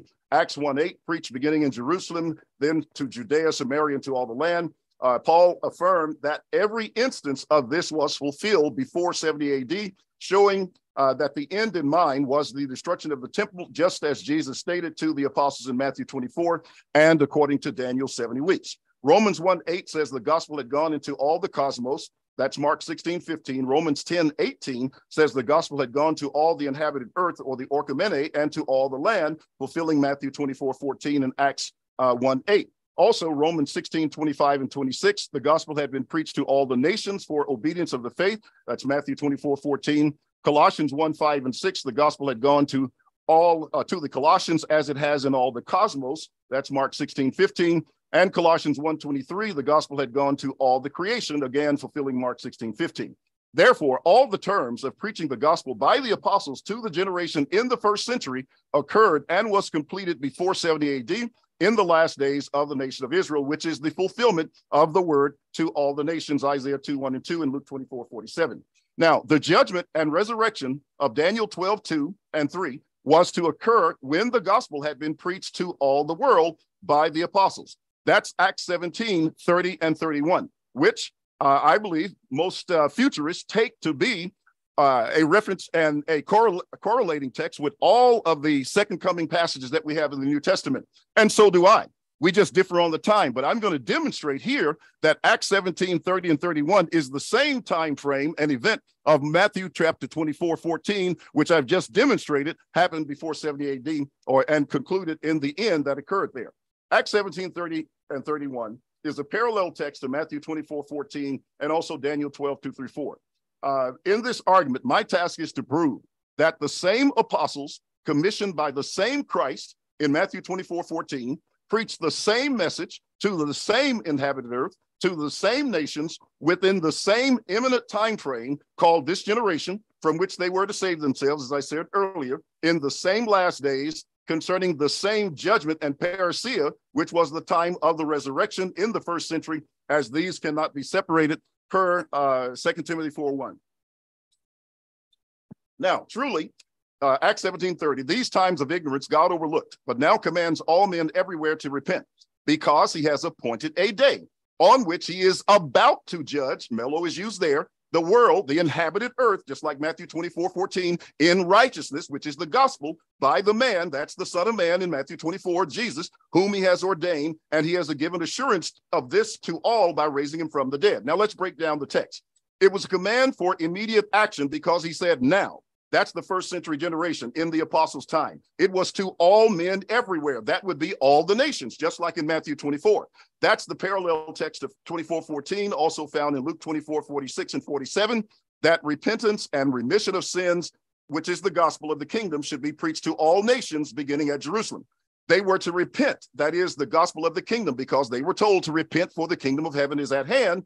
Mark 1:13 and 14, Matthew 3:2, and Matthew 4 and verse 17, because he has appointed a day. Well, the end in Matthew 24:14, as well as Daniel 12:4, was already appointed, according to Daniel 12 and verse 1. And furthermore, it was about to occur because he says he was about to judge on this day. And therefore, since judgment and resurrection are concurrent events, that means the resurrection was about to occur. So the world, or the inhabited earth, the judgment for the same inhabited earth of Matthew 24:14 was near in that generation and about to occur. In righteousness means in the gospel. That's Romans 1 and 16 and Matthew 24:14. By the man whom he has ordained, again, which is Christ, who was the judge, coming in Matthew 24:30 in the clouds. Now, to refute my argument, Zadok is going to have to deny that Acts 17:30 would be fulfilled in the last days. He's going to have to show how the very same apostles are preaching throughout the world today. In fact, Jesus said the apostles would not have finished fleeing from persecution in the cities of Israel until the Son of Man came. Matthew 10 and verse 23. The very Saturday evening following our three-man debate that Zadok referenced, he mentioned in his post-debate review that Matthew 10:23 was more likely supported the 70 AD coming of Christ. So he can tell us tonight if he still holds that view or what he thinks about it. Now, the second thing I want to demonstrate, so what that argument showed was that every element of Acts 17:30 and 31 is found in Matthew 24:14, which my opponent agrees is AD 70. And he also agrees that Acts 17:30 is Matthew 25 and all the rest of the end time passages. If he doesn't, he can tell us. Now, how the people in Jesus' time understood the meaning of the phrase or the term parousia and the word appearing or epiphania, and also the word dunamis for power, all of which are used in coming again passages. Two of them are in Matthew 24. The others are in other texts. Josephus, for a historical reference, was a Jew, a priest, a Pharisee, and a general in Israel's army who lived contemporary with the apostles. He recorded a conversation with the Jews who resisted the setting up of an image of Caesar in their land. Their resistance would have occasioned bloodshed and war with Rome, so they appealed to Petronius to petition Caesar that they might be spared the indignity of setting up an idol to Caesar. So they spoke of God making his parousia, the same word in Matthew 24:3 and other coming again passages, and the word appearing, which is in at least three of them. It's in 2 Timothy 4:1, 1 Timothy 6:13, and also 2 Thessalonians 2 and verse 8. Now, this shows how the Jews, the Romans, and the Greeks understood the terms. It also shows how God made his parousia and appearing. And it shows how Jesus, who saw the Father, would make his parousia and appearing. And this is the quote, when Petronius had said this and had dismissed the right assembly of the Jews, he desired the principal of them to take care of their husbandry and to speak kindly to the people and encourage them to have good hope of their affairs. Thus he did readily bring the multitude to be cheerful again. Now watch. Wow. And now God did show his presence. That's the word parousia to Petronius, and signify by signs to him that he would afford him his assistance. That is, God is going to assist him, but he's going to show him that through signs. And then it says, but God sent down, and for he had no sooner finished his speech that he made to the Jews, but God sent down great showers of rain, contrary to human expectation. For that day was a clear day, gave no sign by the appearance of the sky of any rain, nay, the whole year had been subject to a great drought, and made men despair of any water from above, even when at any time they saw the heavens overcast with clouds, inasmuch that when such great quantity of rain came, that in an unusual manner and without any other expectation of it, the Jews hoped that Petronius would by no means fail in his position for them. But as to Petronius, he was mightily surprised when he perceived that God evidently took care of the Jews and gave very plain signs of his appearance. That's the word epiphania, the manifestation of a hidden divinity.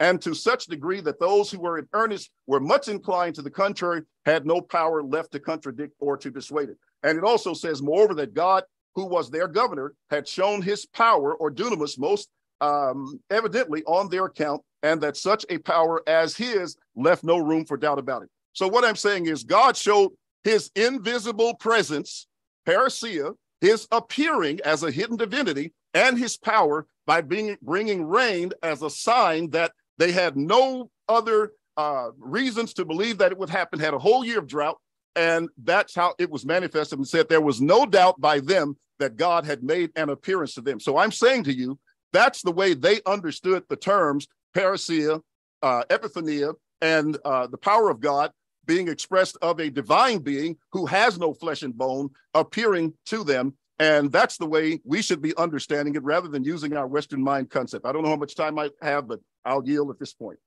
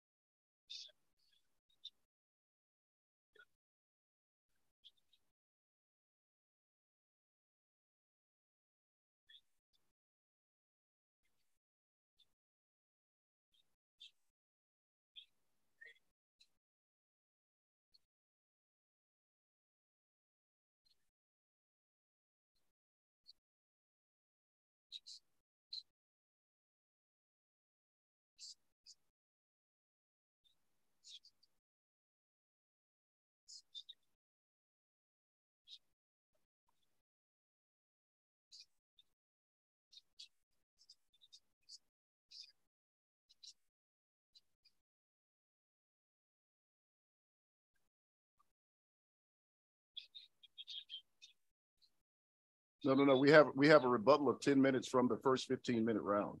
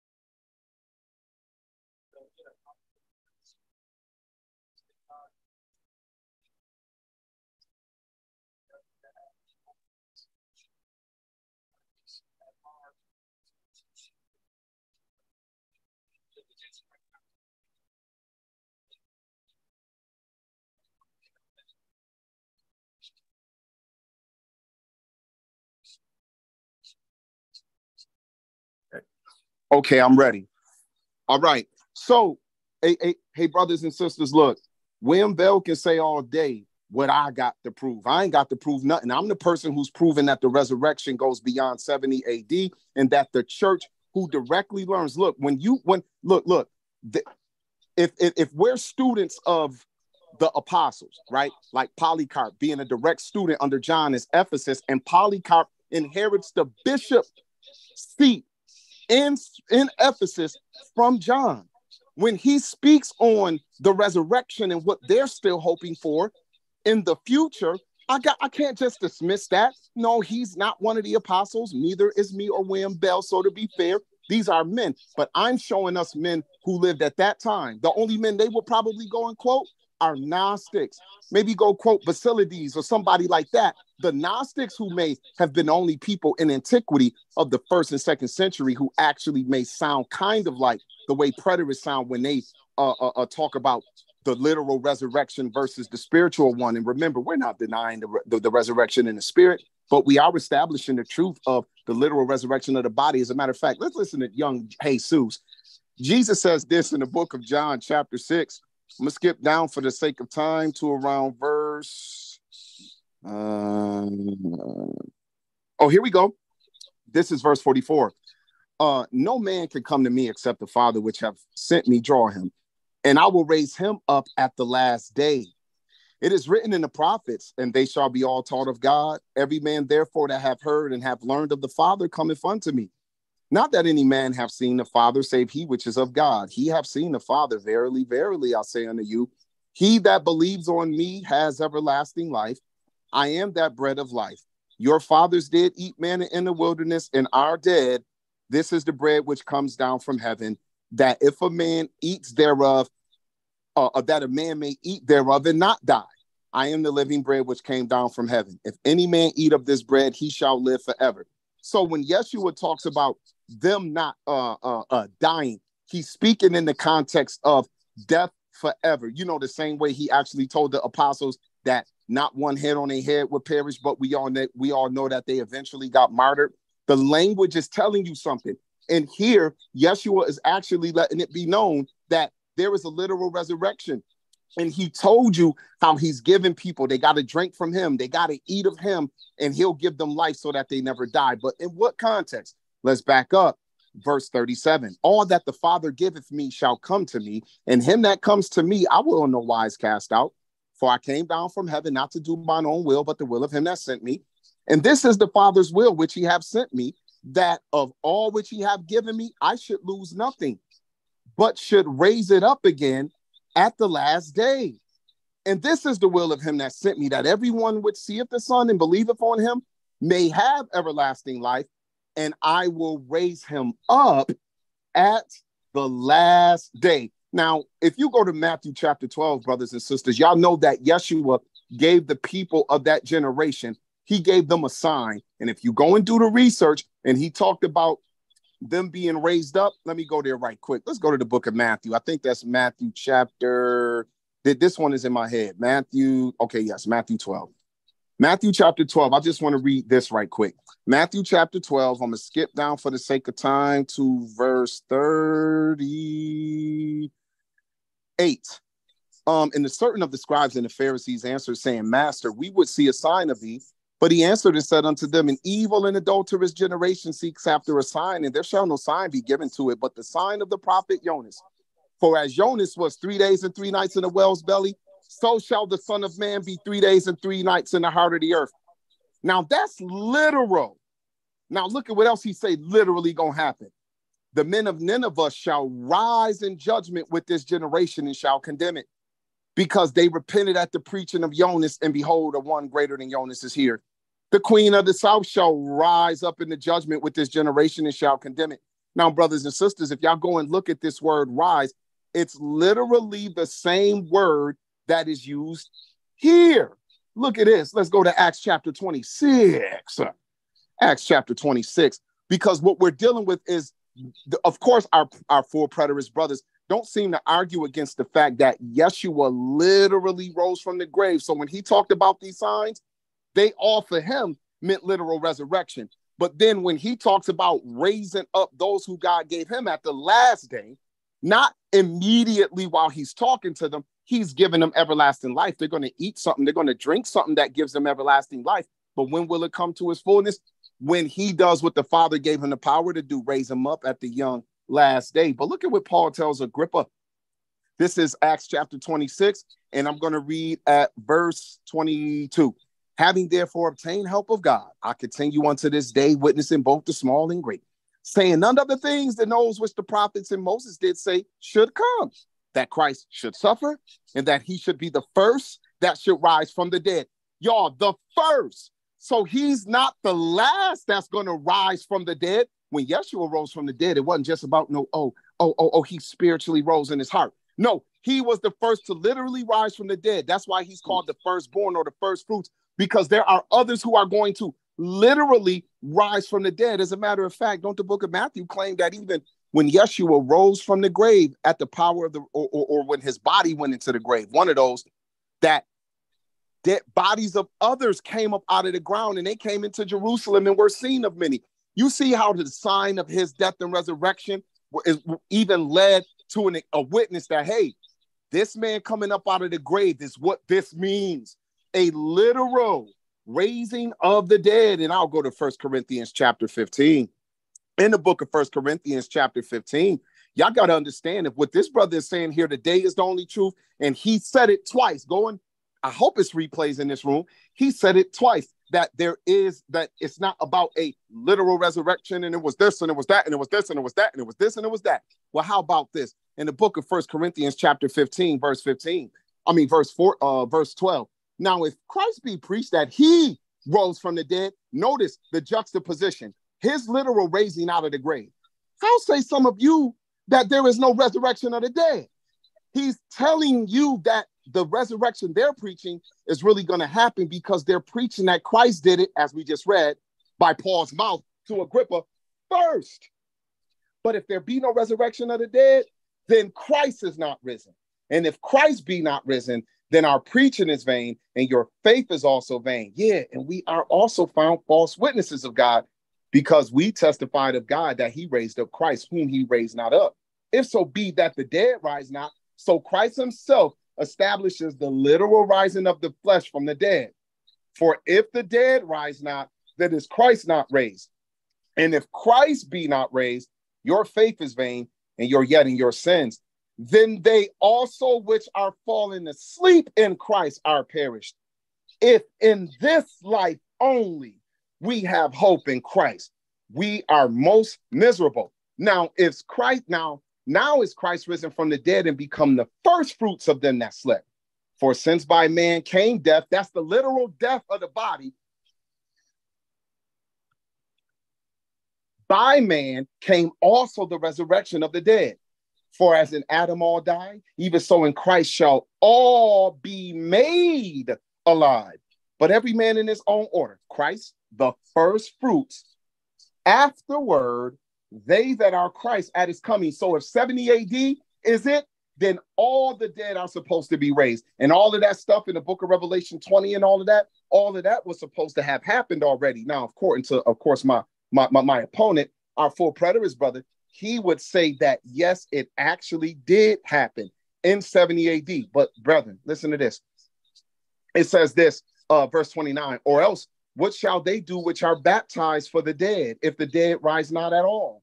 Why are they then baptized for the dead? So he's letting you know about others besides Christ that they had got baptized for. And it was like, look, why do we stand in jeopardy every hour? I protest by your rejoicing, which I have in Christ Jesus the Lord, that I die daily. If after the manner of men I have fought with beasts at Ephesus, what advantage it me if the dead rise not? So brothers and sisters, look at this. Let us eat and drink, for tomorrow we die. So Paul is letting you know, what have I gone through all of this for? He said, I die daily, meaning what? I go through this process waiting for the ultimate process, which was just like Christ. Now, we'll end here. Some will say, how are the dead raised up? Let's see how it would have had happened in 70. And with what body do they come? You fool. That which soul is not quick and except it die, right? And then he talks about in verse 40, there are celestial bodies and body terrestrial. Verse 42, so also is the resurrection of the dead. It is sown in corruption, meaning it goes in the grave. And remember, Christ's body couldn't stay in the grave because it was not going to see corruption, according to the prophecy of David. We all corrupt and lie in wait of the resurrection.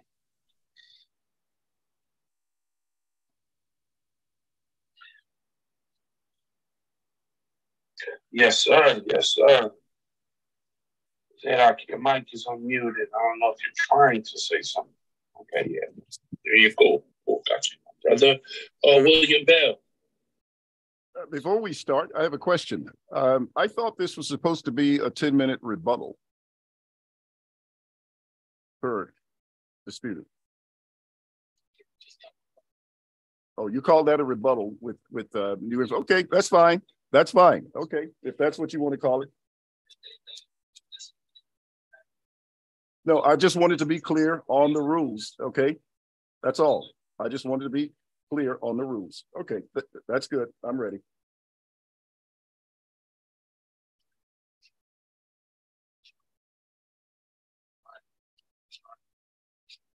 Yes. Okay. All right. So what I'm going to do is address the arguments that Zadok mentioned, and as many as I can. That's difficult to do in a 10-minute span. But he brought up a text in Matthew chapter 8, and he talked about many would come from the east and west and sit down with Abraham, Isaac, and Jacob in the kingdom. But he didn't emphasize the other part of the text that says, when you yourselves are cast out. So the text actually gives us the time. Now, we have Zadok, therefore, on record saying that that is the resurrection. When you go to Isaiah chapter 49 and verse, I'd say around verse 8, the text says, thus says the Lord, in an acceptable time, I have heard you. And in the day of salvation, I've helped you. I will preserve you and give you as a covenant to the people to restore the land to cause them to inherit the desolate heritages, that you may say to the prisoners, go forth to those who are in darkness, show yourselves, that you shall feed along the roads, and their pasture shall be on all desolate heights. They shall neither hunger nor thirst, neither heat nor sun shall strike them. He who has mercy on them will lead them even by the springs of the water of life. I will make each of my mountains a road, my highways shall be elevated. Surely these shall come from afar. And look, those from the north and the west and from the land of Sinim, etc. So he's quoting a part of the text from Isaiah 49, but also in that text, notice that he said that's when he would say, I've heard them in an acceptable time, which is a reference to Jubilee. Now, when you go to the second chapter of Corinthians, this is what Paul said in quoting the very text from Isaiah 49, which is a part of that text of the East and the West. He said, we then, verse 1, as workers together with him, also plead with you not to receive the grace of God in vain. For he says, in an acceptable time, I have heard you, and in the day of salvation, I have helped you. Behold, now is the accepted time. Behold, now is the day of salvation. So the resurrection that Paul was talking about and that Zadok just admitted was the eschatological resurrection, that they come from the East and the West, Paul said was taking place in the first century. Now, there's one thing he doesn't quite get about the preterist position. He's saying, well, we already know there is spiritual resurrection, but what he doesn't understand was that the resurrection out of sin death was not a one-point action. It was a process that began on the day of Pentecost and that consummated in 70 AD, and I will demonstrate that. Now, but let's go to Matthew chapter 8. I've mentioned that. Let's look at the parallel text in Luke so you can see further the context of those that he was talking to. In Luke chapter 13, beginning at verse 26, I believe it is. Luke 13, 26, Jesus was speaking to people in the first century generation. Zadok wants to go all out beyond, way beyond the 70 weeks of Daniel, the last days, and the fall of the temple, and talk about people that are not even in the Bible. And the text says in verse 26, it says, then you, this is when the master rises up and shuts the door. He says, then you will begin to say, we ate and drank in your presence, and you taught in our streets. I don't think Jesus has been on Zadok's street at any time in my lifetime, or his. But he will say, I tell you that I do not know you, where you're from. Depart from me, all you workers of iniquity.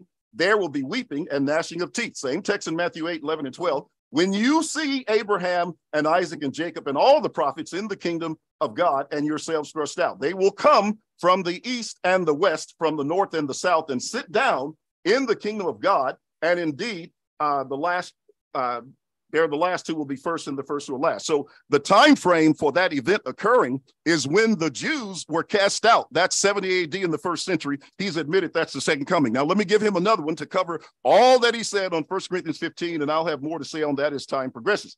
But in Isaiah chapter 27, Isaiah talks about the time of the sounding of the trumpet, the gathering of Israel, and he talks about the taking away of Israel's sins. So in Isaiah 27 and verse 9, he says, therefore, by this, the iniquity, now iniquity is sin, the iniquity of Jacob will be covered, and this is the fruit of taking away his sin, when he makes all the stones of the altar like chalk stones that are beaten to dust. Wooden images and incense altars shall not stand. Yet the fortified city will be desolate, the habitation forsaken and left like a wilderness.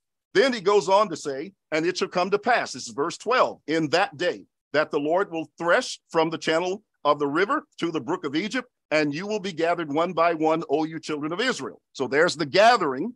And then he says, so it shall be in that day, the great trumpet will be blown. That's Matthew 24, 31. They will come who are about to perish in the land of Assyria, and they who are the outcasts in the land of Egypt, and shall worship the Lord in the holy mount at Jerusalem. That's not physical Jerusalem. Jesus said they wouldn't do that in John 4, neither in Gerizim or the physical city. That's the new Jerusalem. But nevertheless, and that also parallels Zechariah 14, 16 and following, by the way, where they come and worship. But let's go to Romans 11. Now, I'm sure that, at least I think he would, take Romans 11, 26 and 27 to be the second coming of Christ, to be the parousia. But notice he said in Isaiah 27, this would be when Jacob's iniquity would be covered and the fruit of the taking away of his sin. So let's see if sin was taken away all at once from the beginning, or was there something else involved or a consummation of that process at the coming of Christ? In Romans 11:26, and so all Israel will be saved. That's future tense, as it is written. The deliverer will come out of Zion, a quote from Isaiah 59:20 and 21, and he will turn away ungodliness from Jacob. Well, that's the text in Isaiah 27. For this is my covenant to them when I take away their sins. That's a text relating to the future. That's the time of the coming of Christ. It's the consummation of the atonement mentioned in Hebrews chapter 9 and verse 28. Now, 1 Corinthians 15 is parallel to Romans 11.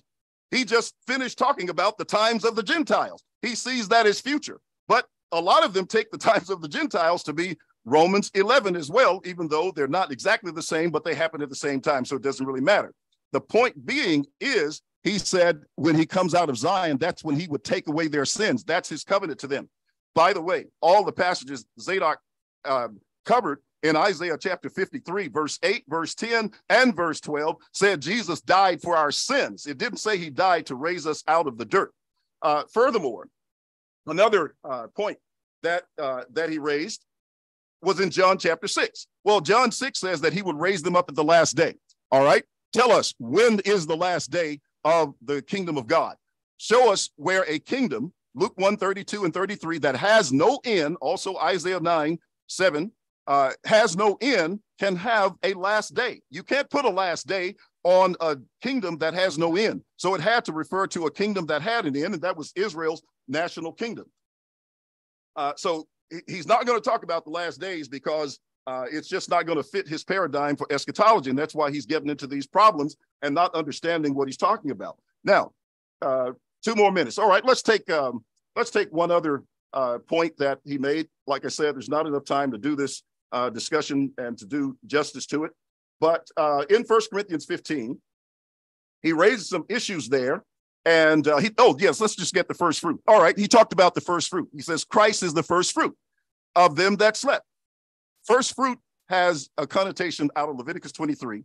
The word means the first of the harvest, and it also means imminence, that the harvest has begun. So it began with Christ. Now, when you look at the first fruits in Leviticus 23, there was also a second portion that was taken on Pentecost. So I want to ask Zadok, where are the physical bodies that came out from the graves on the day of Pentecost? And if you say those in Matthew 27:51 were a part of the first fruits, did they die again? Did they have eternal life? And how did they become first fruits before those on Pentecost, which James says became first fruits as a result of obeying the gospel? I guess that's my time, and I will conclude there.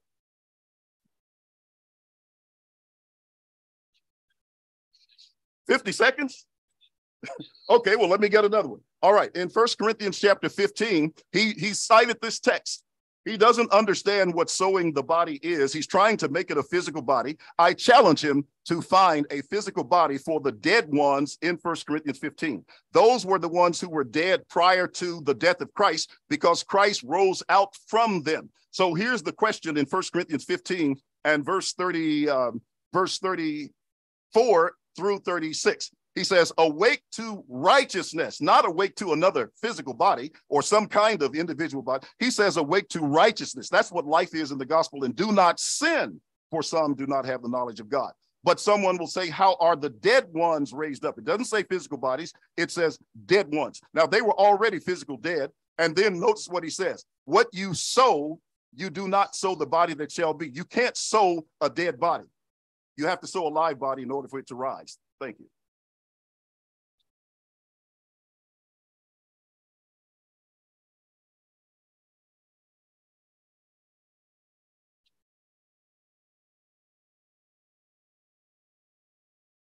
$5 minutes. Yeah. It's the 7.5 minute.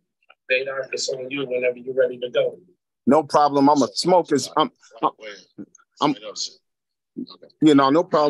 check whenever you're ready. All right. Yeah, I'm a smoker's boots in 7 minutes and 28 seconds. How about that?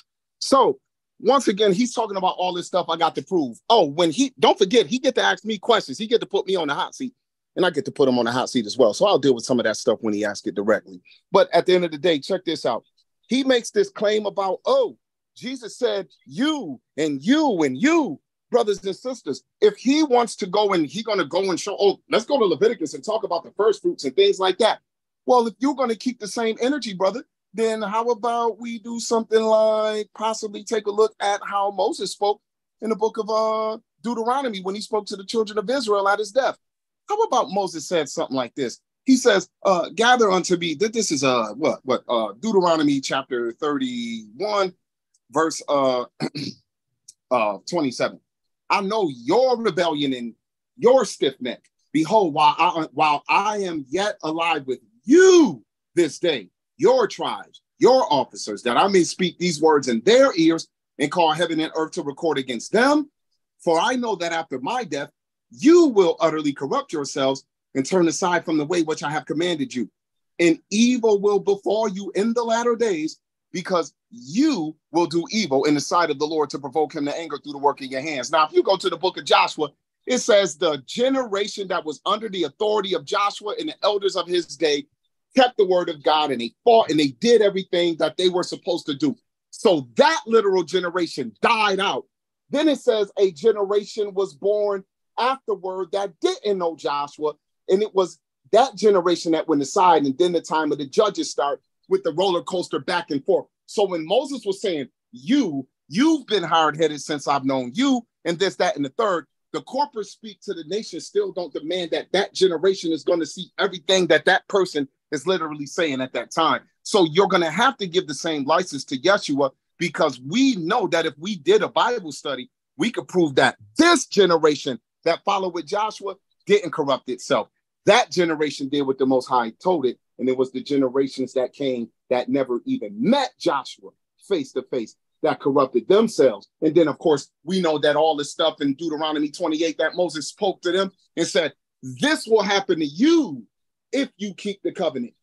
And this will happen to you if you break the covenant. And then he said, the Lord shall do this, and you shall be put in captivity. That generation Moses was literally speaking to in Deuteronomy, they ain't seen none of that. But he kept saying this is what was going to happen to them who he was speaking to, because he's speaking to the nation corporately. But at any rate, how about this? Let's actually, since he's talking about there, notice how he thought in the last rebuttal, I didn't rebut him, but I just rebutted everything showing y'all the literal resurrection of the dead, while he keeps making it a non-literal resurrection, while we are pointing out there is a type of resurrection that happens, but that's not the be-all, end-all. And guess what, everyone? Yeshua showed us, because that first fruits, that imminent first fruits that he spoke of, when he rose from the dead, he literally rose from the dead and the damn body was gone. If it ain't got nothing to do with the body being risen, then guess what? Wasn't no reason for a body to not be there. Then he kept showing himself alive. Touch me, it's me. Look at the hole. Look at this, that, and the third. Hey, I'm not a figment of your imagination. I'm not a phantasm. He said a phantasm of your imagination wouldn't be touchable. Brothers and sisters, then he was with them for 40 days. And then that body that was risen from the dead disappeared in the cloud, according to Acts chapter 1. Brothers and sisters, look, I'm going to go to the book of Revelation. Let's go to the book of Revelation, because I already established earlier, I already did the setup showing you that historically, that first, second, and third generation of the apostles, disciples, those who learned from the apostles and learned from their disciples, brothers and sisters, they actually believed that John was put on the island of Patmos during the reign of Domitian. I gave y'all about 4 or 5 sources that made that claim. I wasn't there, so I'm gonna say, you know what? They probably had a strong argument in that case. So since I'm saying that John was shown this about 20 years or so after the destruction of Jerusalem during the reign of Emperor Domitian, let's look at what was said in Revelation, and let's see if these people were still waiting for crowns. This is a young dagger.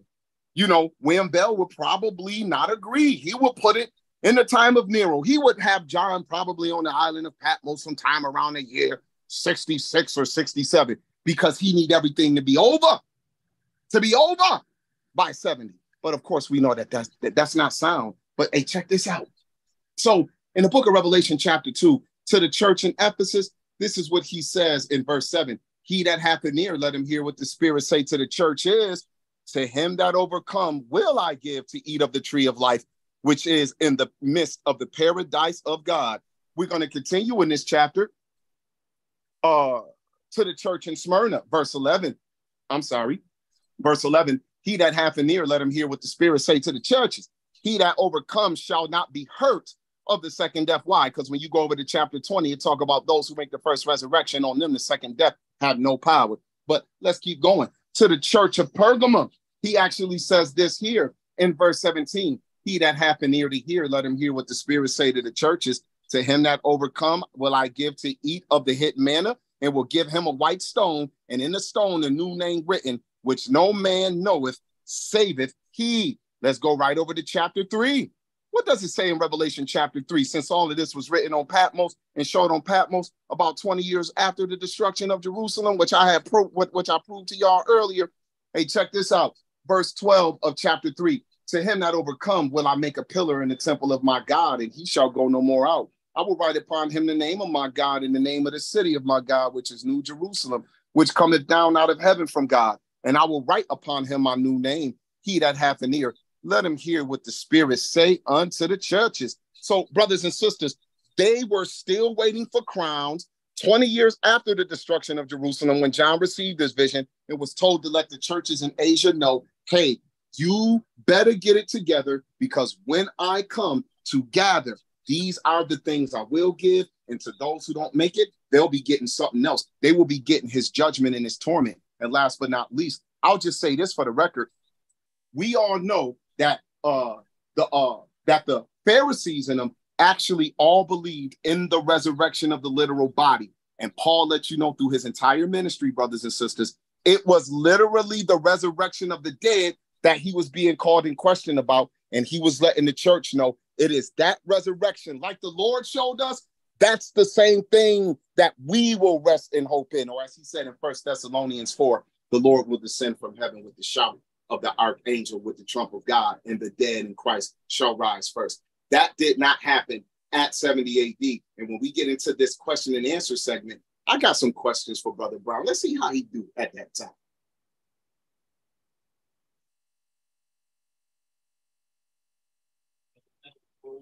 Seven and a half minutes. Okay. All right, thank you. First of all, let me correct another misunderstanding that I think that Zadok has concerning our view of resurrection. We don't deny the physical resurrection of Christ. He demonstrated that he was not a spirit. He ate, and he told him to touch, feel, and see. For a spirit does not have flesh and bone, as you see I have. What we're saying is that that is not the essence of the eschatological resurrection.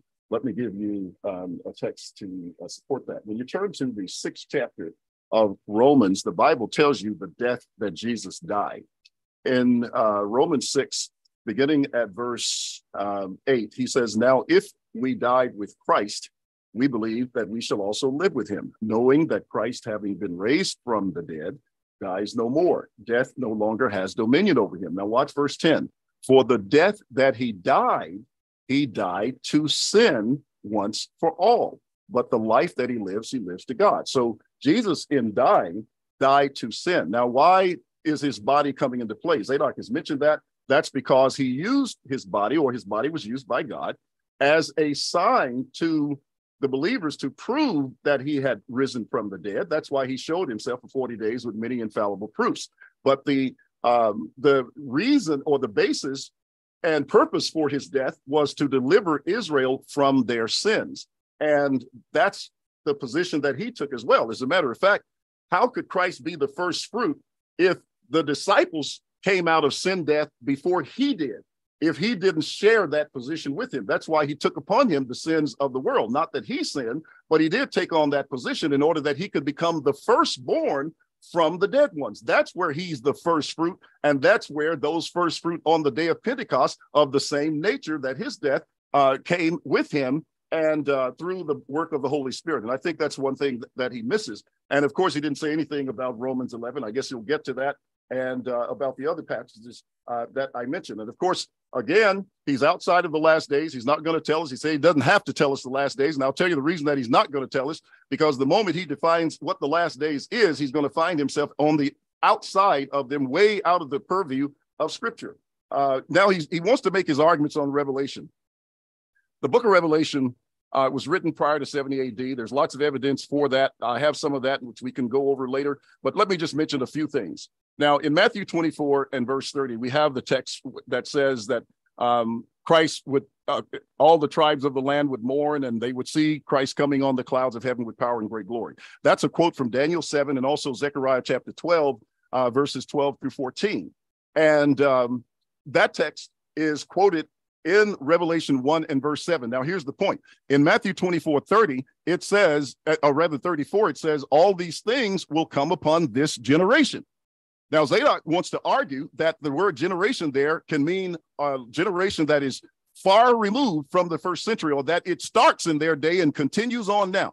Well, again, Peter told them to save themselves from that wicked and perverse generation. And in Philippians 2 and verse 15, Paul said, do all things without murmurings and complaints, where you shine as lights in the midst of a crooked and perverse generation. So they were living in that generation. That generation has passed a long time ago, and that's when those things would be fulfilled. So if Revelation 1:7, which is Christ coming on the clouds, is Matthew 24:30, then Revelation 1:7 happened in that generation, and all this brouhaha that he's talking about with all this historical information is outside of Revelation. Here's another point. You have the marriage in Revelation, which takes place after the city is destroyed. That's the same motif that you have in Matthew 24 and Matthew 25, also in Matthew 22. And in Revelation 19, the city is destroyed, or the harlot that persecuted the prophets, which Jesus said was Jerusalem, Matthew 23:37. And Paul said in 1 Thessalonians chapter 2, 14 through 16. When that city was destroyed, that's when the marriage came. That's also Revelation 21, because you don't have two marriages, and therefore that's 70 AD. So he can't get the book of Revelation outside of that. I don't care how much so-called historical information he tries to present in order to do that. Let's see. And he talked about the Pharisees. And I know that his argument is that the Pharisees had the same premise or same position on resurrection that Paul had. That is a fallacy. The Pharisees did believe, on some accounts, so they had several views of resurrection, but one of their views was that they believed that you would be raised again in the afterlife. That was one view, and you can see that in Josephus, book 18, I think, of Antiquities. But also they had another view based on what probably they misunderstood in the prophets, that they were going to be raised up, like he quoted earlier in in Ezekiel 37, that they would be returned to their land. And so they had a view of the resurrection, that they were going to get their land free from oppression, etc. That is not what Paul believed. And the proof of that is they had put Paul on trial for his views on the resurrection. You heard Zadok quoted. I think that's Acts chapter 24 and maybe 21. For that one reason, he was being charged. But look at what he says. And these are not the Sadducees, because the Sadducees didn't believe in resurrection. He says, nor can they prove the things whereof they have accused me. For according to the way in which they call a sect, that's the Pharisees, referring to Paul as a heretical sect, I worship the God of my fathers, believing all things which are written in the law and in the prophets. And by the way, he doesn't quote the passages correctly, because when you look at the Greek, it says, I have hope in God, which they also accept that there is about to be a resurrection of the dead, both of the just and of the unjust. Same thing in Acts chapter 26, 6 through 8, when he quoted about Christ being the first. The word mello is there, the first to rise from the dead and to show light to the people, etc. That is mello in that text as well. All things written in the law and the prophets. I think that's about all the time that I have for this session. Demetrius, how are we doing on time? Is that it? A minute and 10 seconds. Let's see. What else is there? Deuteronomy. Yes, Deuteronomy. Moses said these things would happen after they died.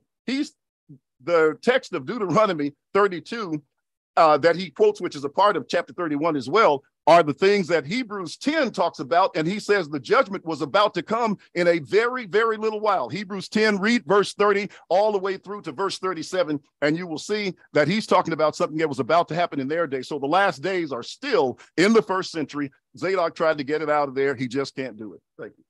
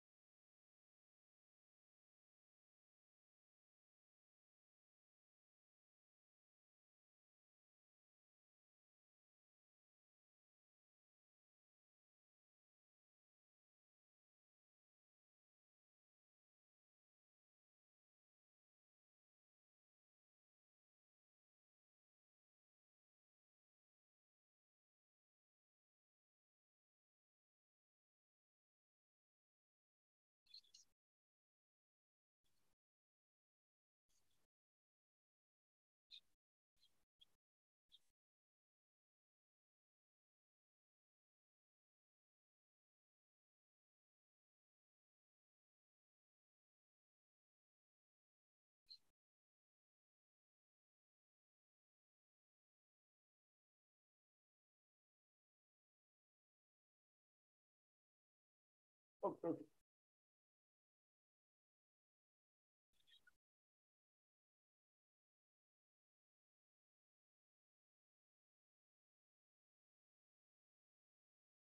see noted it's 2 minutes. So you keep continual 20 minutes and I'll keep the 2 minutes, okay, Demetrius? Which one you want me to keep again? Keep the 20-minute round and find the 2-minute response. Okay, sweet deal. Gotcha. Okay, are we ready? Yes, sir. When you start. Okay, my first question to Zadok is, would you define the period of the last days according to the scriptures? Yes, I would like. Yeah, no problem. The book of Daniel, chapter 2. So when we go to the book of Daniel, chapter 2, Nebuchadnezzar was actually given a vision, and for some reason, hold on, brother. Hey, pause for a sec. My Bible app. Oh no, okay, there it goes. Don't pause the time. I won't need that much. So here in the book of Daniel, chapter 2, Nebuchadnezzar is shown this vision of this great colossus type narrative here, and then it lets you know here. It says, verse 44, when the image is hit in the feet of this colossus, that this lets us know the time frame in history when something is going to happen. And in the days of these kings this is verse 44, and in the days of these kings shall the God of heaven set up a kingdom which shall never be destroyed. And the kingdom shall not be left to other people, but it shall break in pieces and consume all these kingdoms, and it shall stand forever. For as much as you saw that a stone was cut out without hands, and that it break in pieces the iron, the brass, and the clay, and the silver, and the gold, the great God hath made known to the king that which shall come to pass hereafter. But what's interesting about it is this. It actually says it like this. It says that, wait, hold on. Let me back up. And in verse, hold on. Verse 44. Notice this. I read this already, but I wanted to re-emphasize it. I thought it was the end of 43. In the days of these kings shall the God of heaven set up a kingdom. And brethren, we know that when you go and look at it, Mr. Bell, you see that it was a stone that hit. So it grows into a mountain that fills the entire earth. So the kingdom of God is a process. The eschatological end of the covenant age of Israel under their old covenant, I don't have an issue with. But I'm telling you, that is not the beginning and the end of the last days, but it is simply the beginning of the last days, and we are still in them. Go ahead, sir. Okay, I didn't get a clear understanding of when you say the beginning of it was, and when does it end?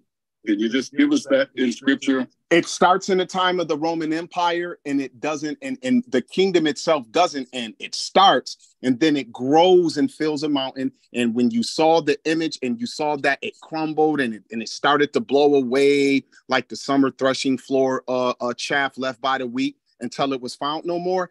That was the process that started with the preaching of the gospel of the kingdom of God in the midst of, as the Roman Empire was coming into near its zenith. That's what happened in the first century. And that was when the kingdom of God was being set up. But in it being set up, that was not the total fulfilling of it. We're still in the process of it growing into a mountain that fills the earth. Okay. Would you agree that Matthew 13, 39 and 40 that speaks of the end of the age is a quote from Daniel and refers to the time of the resurrection? Matthew 13 and what verse, sir? 39 and 40. 39 and 40? Age is in that text. 39 and 40. Hold on, let me get there. Matthew 13, verse 39 and 40. And the enemy that sold them is the devil. The harvest is the end of the world, and the reapers are the angels, and therefore the tares are gathered and burned in the fire. So shall it be in the end of the world. No, I don't agree that that's 70 AD. Okay. Does the text say the end of the age? Yes, it does. Okay. Can you show us in scripture where there is an end of the kingdom? No, there is no end of the kingdom. So when the disciples shine like the sun in the kingdom, they do that after the end of Oh, I'm sorry. the age. Wait, hold on, Mr. Bell. I think LV was saying something. Okay. Go ahead. All the time. I want to make it clear. I should have done this before. I apologize. That you must make it clear if you want to get some confidence. Oh, okay. Okay, no problem. I'm still tracking with Mr. Bell, though. Go ahead, sir. Okay. All right. The next question. The next question, would you go to Galatians chapter 3? Galatians 3. No, let's skip Galatians 3. Let's go to Acts chapter 3. Okay, hold on. Acts 3. I'm following you. Okay. And this question will flow out of verses 24 of chapter 3 down through verses 1 and 2. Wait, hold on. What do you? I'm sorry. What do you mean? Going into the next chapter, you're saying? Yes. Okay. I don't see the chapter division as a break of the subject. It's the same subject. Yes. So Peter is talking about the fulfillment of all things that was spoken by the prophets, beginning from Moses to Samuel and all the prophets that followed after. And he said that they had spoken of those days in which they were living. He cites Moses from Deuteronomy 18. But in verse 25, he says that they were the sons of the prophets and of the covenant which God made with their fathers, saying to Abraham, in your seed all families of the earth shall be blessed. Now in verse 26, he defines that blessing as turning them away from their iniquities, which you agree, according to Ephesians 2, that to forgive sin is a resurrection, a spiritual resurrection. So yes, what is the resurrection in this context that the Sadducees, the priests, and the captain of the temple become grieved about in terms of the preaching of Peter in this statement? Well, they become grieved in the fact that they're claiming that Jesus rose from the dead, sir. Remember, they thought that they put the blasphemer to death. They didn't believe in his resurrection. They were allowed by Pilate to hire guards to stand outside of the tomb, but they never confirmed his resurrection. So literally, with Pentecost, within 2 months of you believing you have put this man to death, now you got his 12 followers walking in his same gifts, to the point that people put people out in the street, according to Acts 5 and Acts chapter 6, just hoping that when Peter and them walked by, his shadow could heal people. So the very thing that they thought they got rid of, the men who abandoned him, are now back, and they're claiming he's alive. And this is what they feared, but they couldn't deny when the man got healed at the Beautiful Gate that something had done. So they had their little side meeting like, yo, how do we handle this? So when you go to verse 1 of chapter 4, and they spake to the people, the priests and the captain of the temple, and the Sadducees came upon them, being grieved that they taught the people and preached through Jesus the resurrection from the dead. So the way that they preach it, good brother, is them preaching, telling everyone that Christ literally rose from the dead. And as Paul claimed, the 12 were his eyewitnesses. So they're preaching that in order to preach the message of salvation that the people ought to believe in, and the resurrection of the dead further as you get through letters and, more text. Okay. The text literally says they preached in Jesus the resurrection out from the dead. So let me give you another text. In Philippians, the 3rd chapter, verses 10 and 11, Philippians 3 and verse 11. Paul said that he was being conformed to the death of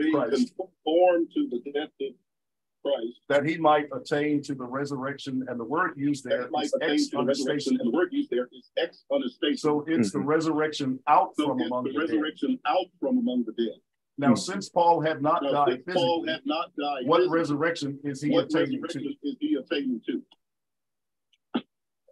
Well, look, you got two things happening, right? We read in another letter. I think I had read it earlier in the beginning of this in the beginning of this discussion between us. I think I quoted Colossians chapter 2 and verse 12 for you, where it says, we're buried with him in baptism, wherein also you are risen with him through the faith of the operation of God, who have raised him from the dead. So when you go through your faith narrative, you do take on a symbolism of what literally happened to him in the flesh, and that flesh and blood body being raised anew as something different. Now you're raised as something different in your mind to walk in this newness of life. So that's partly of attaining unto the resurrection of Christ. But this is what's interesting. He's telling you this, not as though I had already attained, either we're already perfect. So he's letting you know that the resurrection that has already started in that daily back and forth of the old man dying and the new man raising and the conscience, that this is a process to lead you to something else. And he's telling you that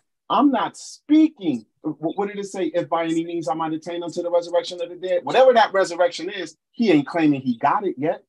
Either we're already perfect, but I follow after. And in some translations, it says, or as if I chase after, that I may apprehend that for which also I am apprehended for Christ Jesus. So I just believe that he's looking forward to something, as he says in verse 13. Brethren, I count not myself to have apprehended, but this one thing I do, forgetting those things which are behind and reaching forth unto those things which are before, as you press, that's something you're going after, toward the mark for the prize of the high calling of God in Christ Jesus. And you know, Paul believed in the literal resurrection of the dead at the day of judgment, and he wanted to stand in that righteous lot, sir. Sorry. Okay, no, I don't believe that he believed in the literal physical resurrection. So now, since you have acknowledged that this was not a physical resurrection and that Paul was looking forward to it, so you agree that he was looking forward to the resurrection that was non-physical. So is the mark of the high price of the calling of God, is that an eschatological goal that was being reached, in view of the fact that he mentioned in verse 21 about being conformed to the glorious body, and then in chapter 4, where he continues the subject, he says the Lord was at hand. So this in view of that at hand coming of the Lord in Philippians chapter 3. Well, remember this, Paul actually told you that there was a rest in hope. He even said this in 1 Thessalonians chapter, wait, hold on. Let me get the text. I want to quote it correctly. Yes, 1 Thessalonians chapter 4. I'm going to go there right quick. Where are we at here? Here.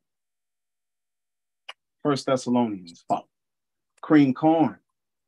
I'm running things. Here we go. 1 Thessalonians chapter 4. And when we get here, good brother, pay very close attention at what he's talking about, because he has no guarantee he's going to see any of this. But look at how he speaks in the corporate sense to the churches. But verse 13, but I would not have you to be ignorant, brethren, concerning them which are asleep. So you got some people who are already dead, that you sorrow not, even as others which have no hope. So what is it about those who are literally dead at the time he's speaking, good brother?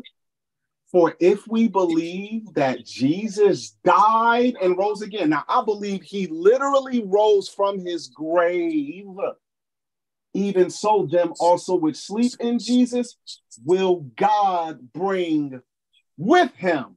Now, listen to this. For this we say unto you by the word of the Lord, that we which are alive and remain unto the coming of the Lord shall not prevent them which are asleep. This is corporate talk. Paul can't guarantee he's going to be there, but he's talking about those of the church, whoever that is, the we which are alive and remain unto the coming of the Lord.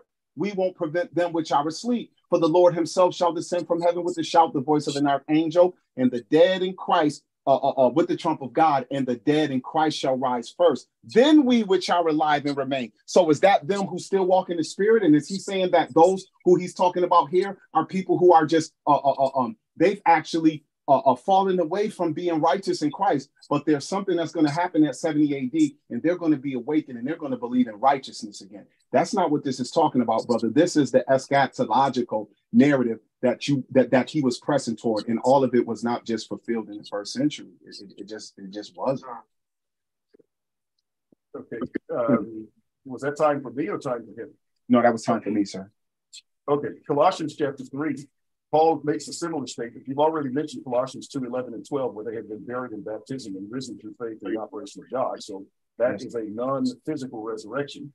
And in verse 20, Paul tells them that they had died with Christ from the basic principles. So in chapter 3, he says, if then you were raised with Christ, seek those things which are above. Now, in verse 3 of chapter 3, he says, for you died, and your life is hidden with Christ in God. Were they physically dead? And what life was hidden if they were not physically dead? They had died to sin. Hold on a second. I'm sorry. I thought you were finished.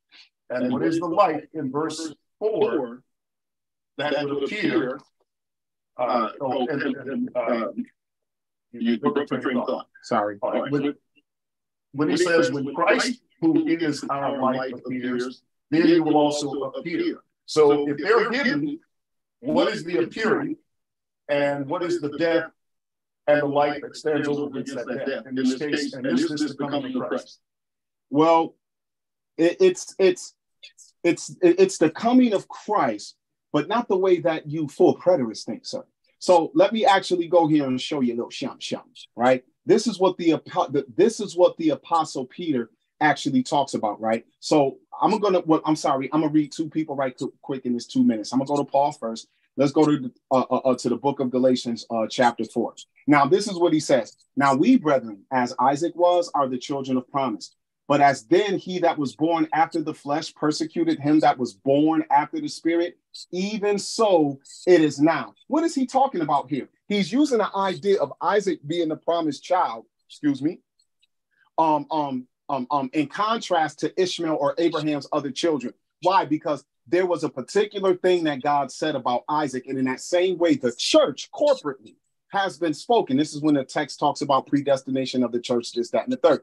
So the church itself is born, and the church in righteousness walks in Christ. But even though the church is literally in the face of the world, the church also is hidden, because the writer of Hebrews says, brethren, now are we the sons of God, but it doth not yet appear what we shall be.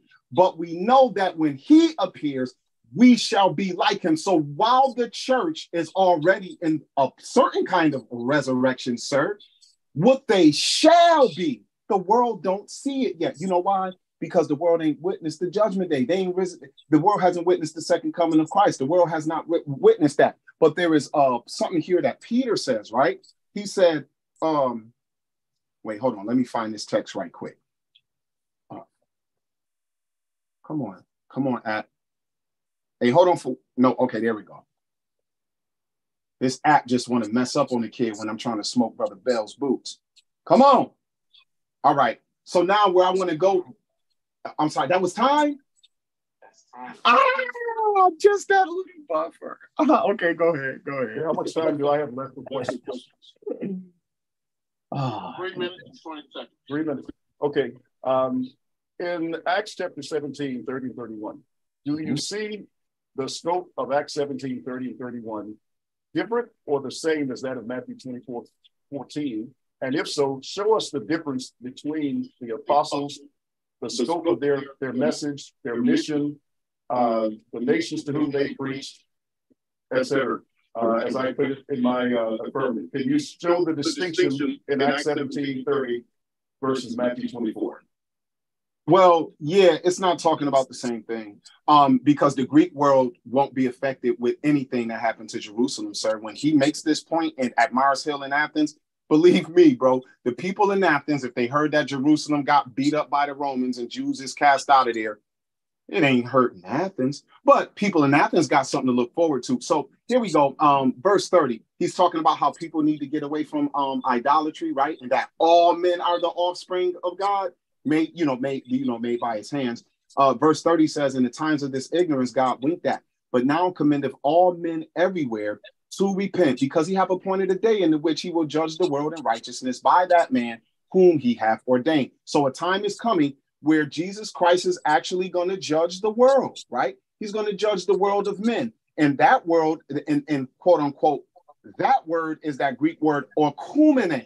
It is not the age. So when he's talking about judging the world, that literally means, sir, the inhabited earth, land, globe, terrain, the universe, the world, doesn't it, according to Vine's expository dictionary on New Testament words, Mr. Bell? So you see right here how in Acts 17, you ain't gonna get away with the aeon one for that one, homie. That one right there, you're gonna have to deal with the oikoumene. But then how about this one? How about I bring you over to where our good brother Peter had said something like this here out of his lip? What did Peter say?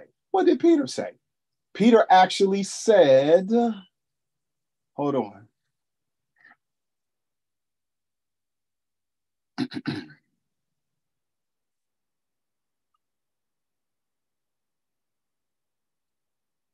Come on. Okay, here we go. You bet not say time either with my computer buffering like that. In the book of 2 Peter chapter 3, Peter says this. He says, verse 4, and they say, where is the promise of his coming? For since the fathers fell asleep, all things continue as they were from the beginning of creation. Not the children of Israel. Come on, son. You know what? I'll bring it back. I'll bring it back. No, it's all good. It's all good. It's all good. Huh? Okay. I'm sorry? It's 30 seconds. Okay, William Bell posed one more question. Go ahead, William. Okay. Well, you might want to look up Acts 17:30 because you will see the word orkumene in that text. It's not the word eon. That's what I just said, sir. No, you said that. I said I was saying that the word eon. I'm telling you, it's orkumene in both passages in Matthew 24:14 and in Acts 17:30. Yeah, so it's the same word that they're preaching to. But anyway, that's fine. I think my time is just about gone. Yeah, that's time. Yeah. Yeah. Go ahead. Yeah. Now it's time for your boots to get smoked. All right, y'all go ahead and set that time so I can talk to the gentleman. Time is set. All right. So, hey, Mr. Bell, I was reading out of 2 Peter 3, so I'm gonna take you here with me. In the book of 2 Peter chapter 3, this is interesting, right? The apostle Peter here, he says, knowing this first, that there shall come in the last days scoffers, walking after their own lust. Now, according to John's letter in 1 John chapter 2 and in 1 John 4, we know that he talks about their time being the last time. We know that that the writer of Hebrews actually says that God hath in these last days spoken unto us by his son. So last days, plural, not necessarily just the last day, but last days. Do you believe that the last days started with the preaching of John? Yes or no? This is a yes or no. With the preaching of John and ending with 70 AD. That was the last days? That was 70 AD marked the consummation of the age. So the last day would have been in 70 AD, but the entire period from the time of John down to the fall of the temple would be the last days. And the last day being the consummation of that covenant that ended so that it's gone. And now we're into the Messianic age. Okay. So continuing in this text, he says, some say, now these are the scoffers. Where's the promise of his coming? For since the fathers fell asleep, all things continue as they were from the beginning of creation. Is this an indication that the people were complaining that the things in the world of men, the sinful world of men, have been what they've been basically since men have been in their sinful nature? Is that the beginning of the creation he's talking about, way back when Adam and Eve sinned? Do you think that's what Peter was saying the scoffers were referencing? Well, he says all things continue as they were from the beginning of the creation. So if he's saying from the beginning of the creation, he could be talking about the time prior to the time of Abraham, because he said, but the other part that he says in that text is, since the fathers fell asleep, all things continue as they were. So you have to put the two of those together. Since the fathers fell asleep, all things continue as they were since the beginning of the creation. Okay. And okay, so let's even say that was this side of the flood, possibly, right? It says, for this they are willingly ignorant of, that by the word of God, the heavens were of old, and the earth standing out of the water and in the water, whereby the world that then was, that's the cosmos, being overflowed with water perished. Is that referencing what happened with the time of Noah? Yes, that's correct. Okay, then now it talks about a whole nother age that doesn't start with the covenant Israelites, in my opinion. But I want to see if you agree. But the heavens and the earth, which are now. So you have the heavens and the earth that got overflowed the first time, the earth, with water. But the heavens and the earth, which are now, by the same word, are kept in store, reserved unto fire against the day of judgment and perdition of ungodly men. You believe that the judgment, the day of fire against the day, the fire of the day of judgment and the judgment of the perdition of ungodly men, that this is referencing 70 AD? Yes, let me tell you why. Okay. First of all, Second Peter 3 is a quote from Deuteronomy 32 and verse 22, where when Moses is talking about Israel's last days, I think you might have to mute your mic, Zadok, for a moment. Oh, I'm sorry, Mr. Bell. On Zoom, are you talking about, Mr. Bell? Yeah, that might be it, because let me just take my headset off. All right, so in Deuteronomy 32, he says in verse 22, for a fire is kindled in my anger, and he shall burn to the lowest Gehenna. It shall consume the earth with her increase and set on fire the foundations of the mountains. So there is Moses' language about the end of heaven and earth there. Then in Deuteronomy 32 and verse 34, he actually uses the words that are found in 2 Peter chapter 3, and says that the time would be at hand when this would come to pass. Is this not laid up in store with me, sealed up among my treasures? Vengeance is mine and recompense. Their foot shall slip in due time, for the day of their calamity is at hand. All the things to come hasten upon them, for the Lord will judge his people. That's also quoted in Hebrews chapter 10 and verse 30. Now, when you get to 2 Peter 3, you have to remember that 2 Peter 3 is a reminder of what Peter had taught them in the first epistle, because he says, beloved, now I write to you the second epistle, in both of which I stir up your pure minds by way of reminder. So Peter has already told them about the end in the first epistle. And here's what he said. In chapter 1, he says that the last days, they were in the time of the end for the inheritance to come in the last days. Then in chapter 4, he tells them God was ready to judge the living and the dead. He uses the word hetoimos. And then in verse 7, he says, but the end of all things is at hand. And then in verse 17, he says, for the time has come for the judgment to begin at the house of God. And if it begins with us first, what shall the end be of those who do not obey the gospel? Even if you go to chapter 5 of 1 Peter, Peter says that he was an elder and also a witness of the sufferings of Christ, and a partaker of the glory that was about to be revealed. And the glory about to be revealed was the new heavens and new earth. So he has already told them, all right, my time, go ahead.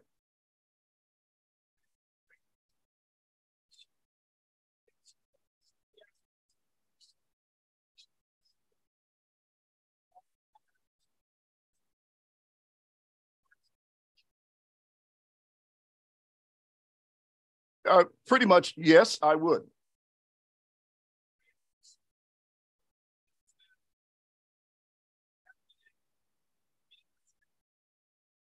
No, from the time the fathers were the time of the foundations being laid for the world of Israel, and Israel was created, during the time of Moses of the trek from Egypt, etc. So that's when God made the covenant with them.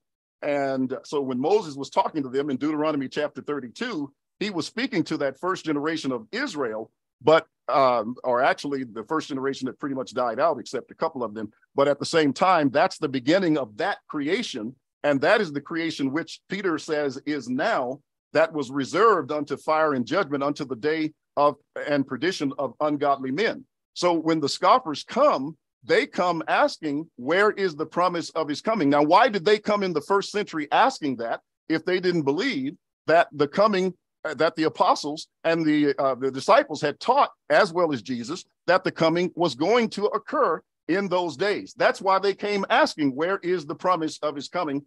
And he told them, as he had already said, the end was at hand. And now he's telling them that these things are about to occur.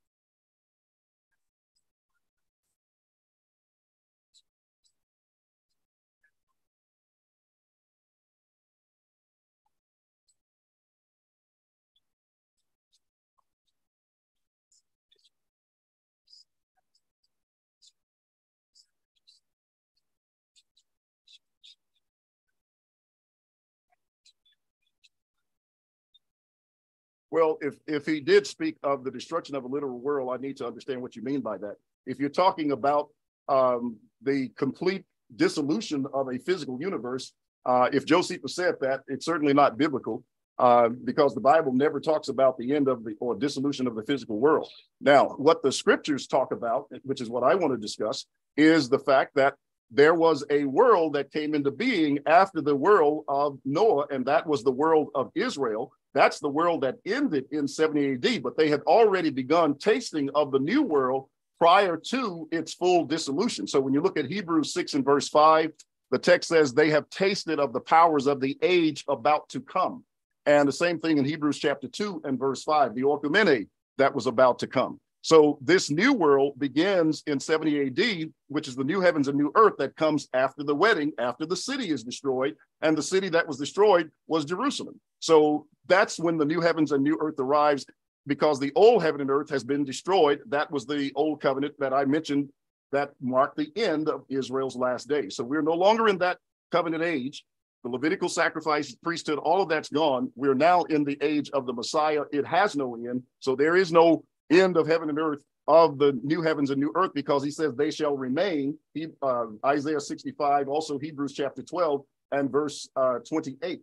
Wherefore we receiving a kingdom which cannot be moved, let us have grace whereby we may serve God acceptably with reverence and godly fear. And by the way, in Hebrews 12, he said there would only be one more shaking of heaven and earth, and that heaven and earth was already being shaken at the time that the text was written. Hebrews 12, 25 through, I think, verse 27. So there is no other shaking of a heaven and earth.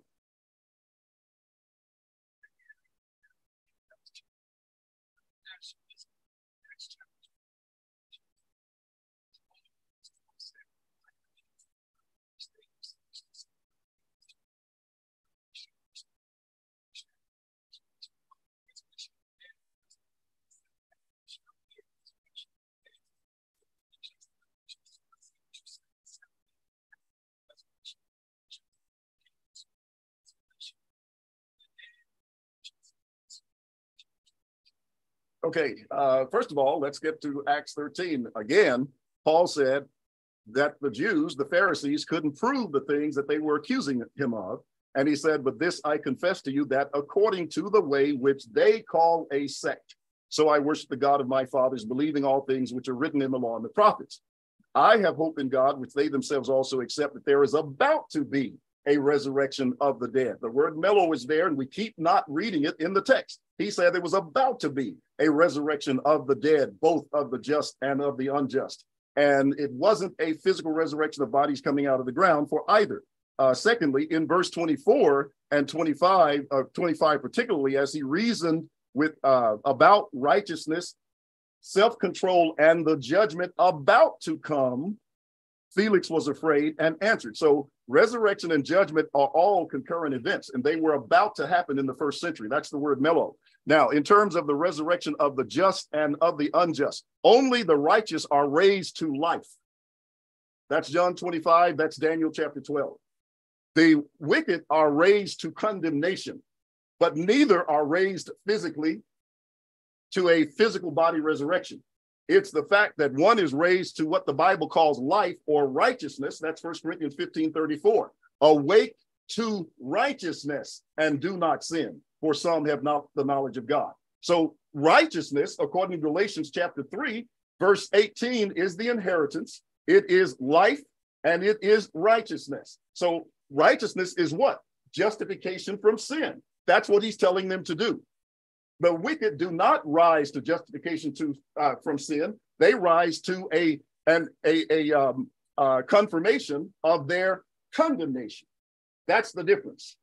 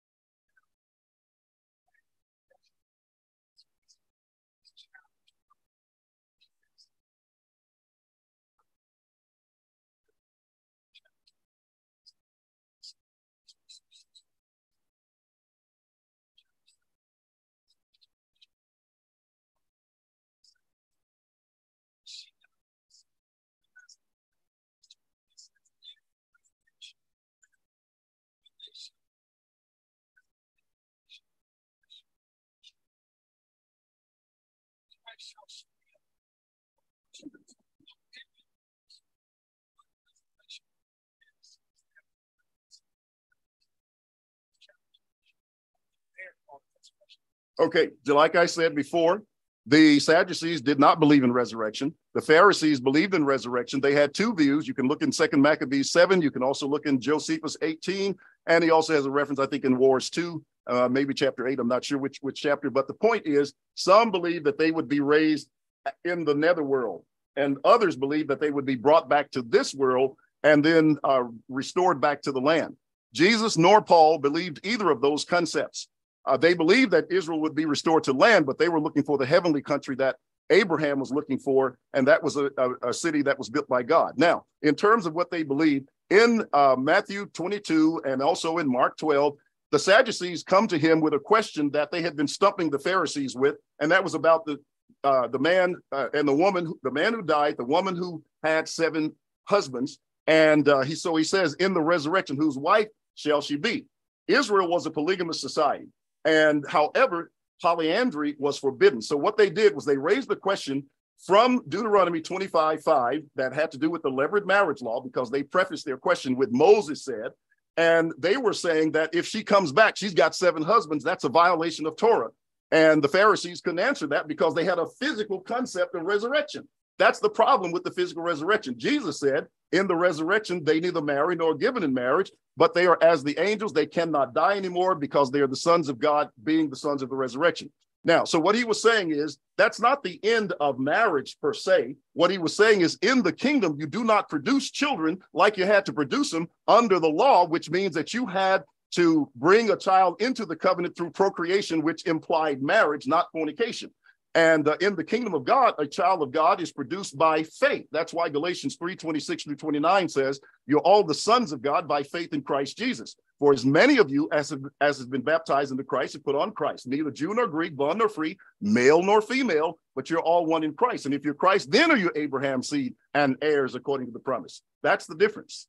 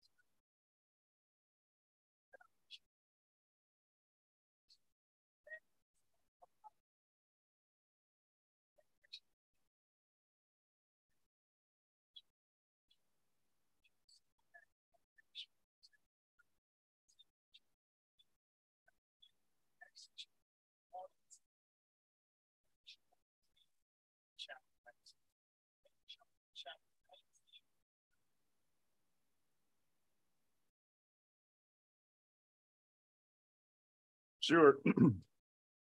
All right, in Job 19 and 25, just give me a moment to get to the text so I will read it and not have quoted.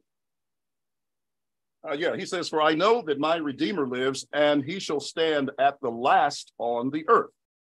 Now, that text just simply says that the Redeemer would stand at the last on the earth. Well, Christ did stand in the last days on the earth.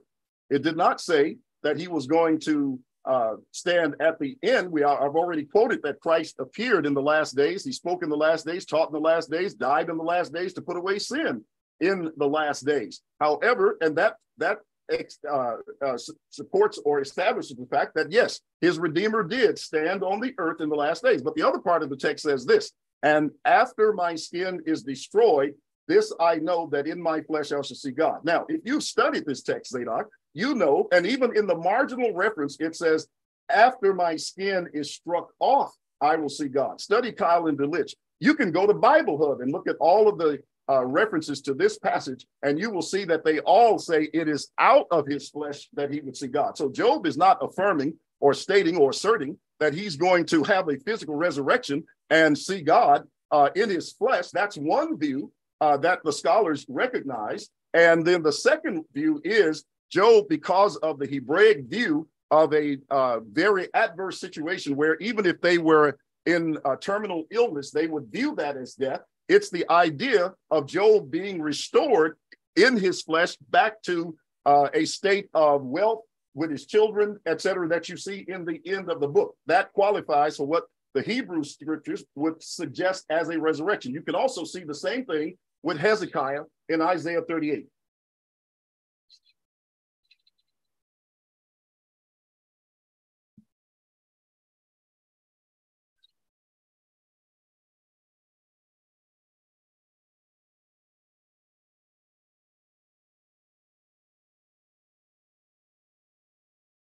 All right, and Zadok, be sure and turn your mic back on whenever you're speaking. Make sure you turn it back on Zoom.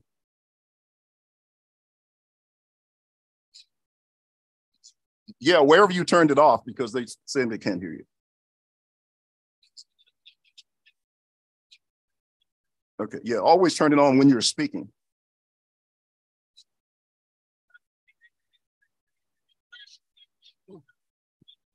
That's because you didn't.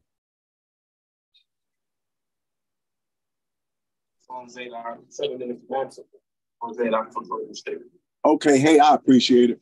All right, let me set the timer real quick. Yes. Hold on.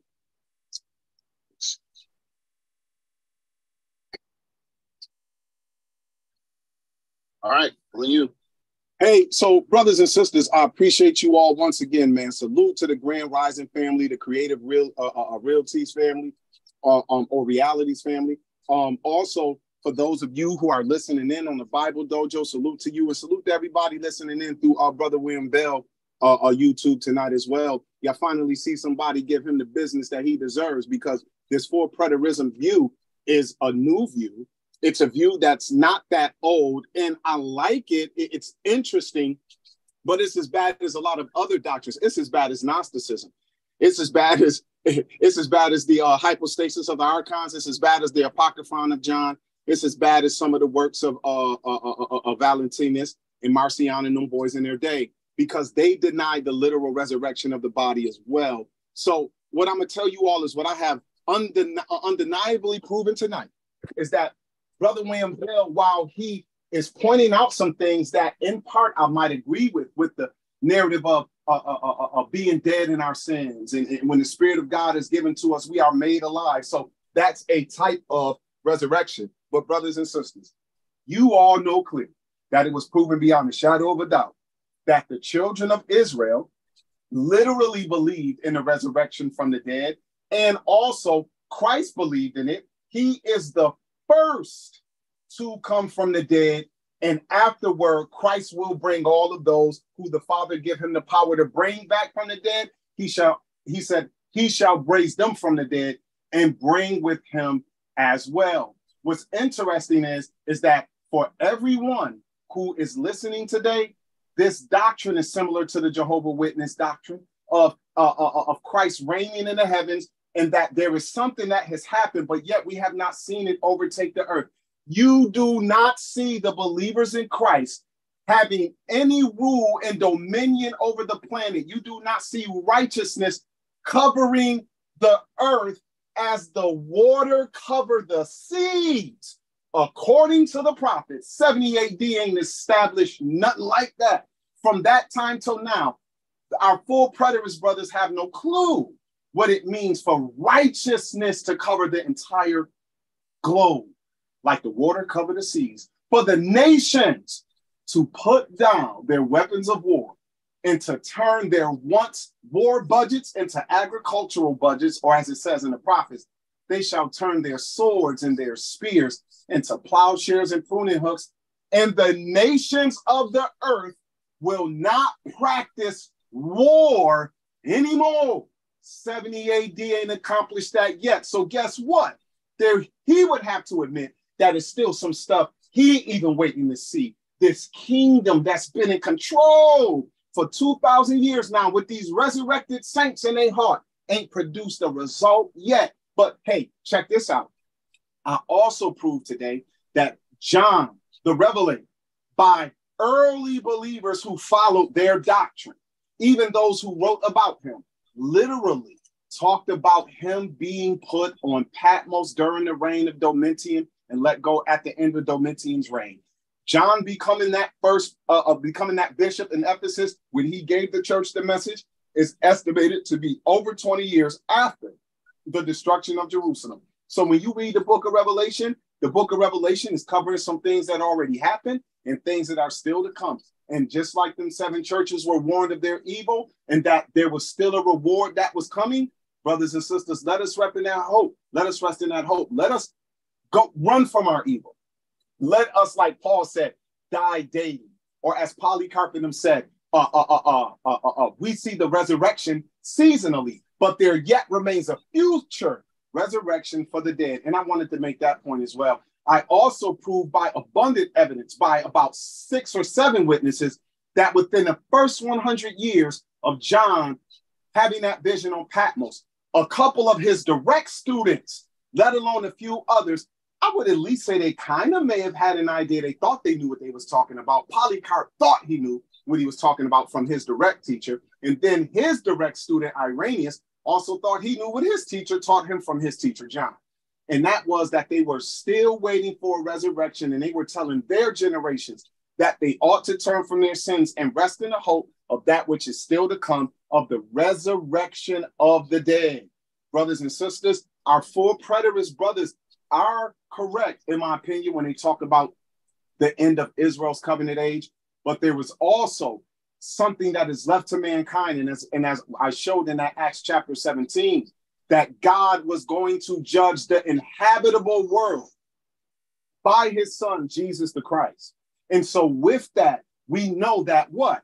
We know that, as Peter said, the first world that existed was overflowed by water, and this world is reserved unto fire and judgment. Brothers and sisters, that is the world of mankind, and there is a judgment still to come. Oh, and last but not least, remember in Revelation 20 when it said, I saw that great white throne and him that sat on it, from whose face the heaven and the earth had fled away, and there was no more place found for them. I was trying to go to the text, but my actual Bible app is still buffering at this moment. That reminds me, it actually says that the earth and the sea were going to give up the dead in it, and that they saw all, both small and great, stand before the throne to be judged, and the books were opened. All small and great, brothers and sisters, if that hadn't happened in 70 CE, we weren't a part of it. Not only did the saints of the first resurrection get their portion, but the rest of the dead who were judged after the 1,000 years, because you know the end of the 1,000 years is 72 somehow in his eschatology. Brothers and sisters, all the dead were judged by the things written in the book, but none of us were even born. So maybe this judgment is an everlasting judgment, and you know, when we born, we live and die, and I don't get their eschatology. They have no understanding of the book of Revelation, and they piss poor on the prophets, in my opinion.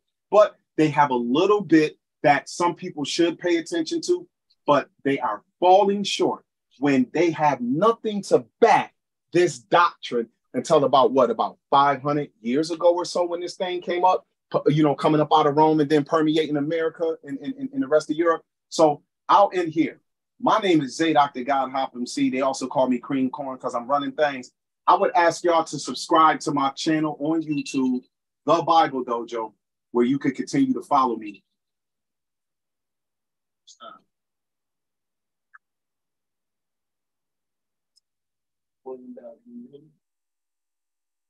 Yes, I can. Are we ready? Okay. All right. I want to thank Zadok for participating in the discussion. Also want to thank the audience as well. Now, he just admitted that the last days was the end of Israel's old covenant age. Well, if that's the case, then all of those things that I mentioned in my first affirmative were to happen in Israel's last days, because Daniel said 70 weeks are determined for your people and your holy city. And he listed everything, including the coming in of everlasting righteousness, the sealing up of vision and prophecy, said there's no further prophecy beyond that. And by the way, he quoted Tertullian. Tertullian even stated, even though these so-called fathers, they contradict themselves everywhere, and I've got their contradictions, even Irenaeus and all the rest of them. I got them right here in front of me. Just didn't want to waste time dealing with them. But even Tertullian said, this is when the advent of Christ was fulfilled. And he quotes Daniel 7, gives all the reigns of the kings, and says in the time of Vespasian, that's when the advent was fulfilled, when vision and prophecy was sealed up. Chrysostom, John Chrysostom, also said that we know that Christ ought to have come because the gifts ceased long ago. So he wants to talk about these guys. They're all over the place with their eschatology. But anyway, I don't want to spend any more time on that. Now, he also admitted that Acts 17 was the judgment of the Orchomene. Well, that's the same world that the apostles were told to go into, all the Orchomene, and preach the gospel to all the nations. And I've affirmed and shown where all that was done prior to 70 AD. And Jesus said, when that happened, then the end would come. Acts 17 said it was an appointed day. Who preached it? The same apostles in the same Orchomene with the same message, the gospel of righteousness, and told them to repent, for the kingdom of heaven was at hand. That's the same gospel message. Zadok is trying to tell you that's a whole different thing. You see, he's got to take it outside of that old covenant age in order to make his doctrine fit. And he labored and somersaulted over that all night long and tried to dodge it, but he just couldn't do it. And by the way, again, when you look in Galatians 5:5, he says, we through the Spirit do wait for the hope of righteousness. There's only one hope in the Bible. It's the hope of righteousness. Now, I'd like to see a physical body become righteousness. No, righteousness is justification from sin. And that was their hope. He didn't find a hope of a physical body coming out of the ground. In addition, he tried Deuteronomy 32. We showed him that Deuteronomy 32 was the last days. That's what Peter was quoting in 2 Peter. And it's also what the writer was quoting in Hebrews 10 and verse 30, saying that the Lord would judge his people. Vengeance is mine, I will repay. But in verse 37, he says, and he who is coming will come in a very, very little while. Hebrews 10 and verse 37. So all these passages referring to at hand. He tried to wiggle his way out of Philippians chapter 3 with Paul, who said he had not attained to the ex-anastation, the resurrection out from among the dead. Paul wasn't physically dead, yet he was attaining to the resurrection because he was a part of the first fruits that began on Pentecost. Even though Paul wasn't on Pentecost, he was a part of that group. And that's why James said, of his own will, he brought us forth that we should be a kind of first fruits of his creation. Look, the first fruits can only be the first century believers. They can't be 21st century believers. And they were a pledge of the coming harvest that was at the end of the age. He denied that was 70 AD, but then he said it was the old covenant, the end of the old covenant age. He's contradicting himself all over the place. He wanted to talk about Justin Martyr. Well, Justin Martyr denies a lot of things that he said, and even took Matthew 24, which Zadok says was fulfilled in 70 AD. Zadok took that and applied it to, or rather Justin Martyr took it and applied it to events happening in his day. Also, something else that Justin Martyr said that was really interesting, he said that there were many pious and faithful Christians who believed that when you die, you go to heaven. That's a preterist view. That's long before 500 years that he was talking about. He said there were people in his day. Now, they're just as close to the apostles as was Justin Martyr, and they were saying that when you die, you leave this body behind and you don't take it with you. That means they weren't believing in a physical resurrection from the dead, but I guess he missed that in Justin Martyr. Also, when we talked about the death of Christ, the Bible says the death that he died, Romans 6 and verse 10, he died to sin. Yes, Christ died in a physical body, but we have to understand the purpose of his death was for putting away sin. And that's the focus of 1 Corinthians 15. We cited Hosea chapter 6 and verse 1. We also cited Hosea chapter 13, all of which had to do with raising them out of captivity, which was basically the symbolism, if you please, or the type of the antitype, which was about taking them out of the true bondage. When Jesus came to the Jews, spoke to the Jews in John 8, and he said, if you continue in my word, then are you my disciples indeed, and you shall know the truth, and the truth shall make you free. They said, well, we're Abraham's seed. We've never been in bondage to any man. Jesus said, whoever commits sin is the bondservant of sin. He was trying to get them out of the dust of the real captivity, and that was the bondage of sin, and that's why death reigned from Adam to Moses. But when Christ came, grace reigns, and therefore we're no longer under it. Zadok said that we don't have righteousness in all the earth. Well, what did the apostles do? They failed their mission because they preached the gospel to all the world. That means righteousness was spread in all the world. That's Colossians 1:5. The gospel has come to you as it has in all the world. That's righteousness in all the cosmos, Zadok. You just said it didn't happen. That is a bald-faced, you know what. Anyway, in Matthew or 1 John, he cited that text. Look, John said it has not yet appeared. Well, they couldn't have been talking about the physical appearance of Christ, because in 1 John chapter 1, he says, we have touched him, we've seen him, we've handled him, we have heard with our, etc., all of the word of life. And then he's going to go to chapter 3 and contradict that and say that Christ is supposed to come back in a physical body. That again contradicts John. Furthermore, John talked about things that were in the last hour in that particular time. I cited Romans 13, 11, and 12 for the last hour. And we also used Isaiah 49 to say that the acceptable time, the Jubilee, was in their day. Now is the accepted time. Now is the day of salvation. So the resurrection out of sin death occurred at the end of the age. Now, I can't hear. I don't know if my time is up or what. 3 seconds. Goodbye, ladies and gentlemen. Good night. Thank you. And I appreciate your attention.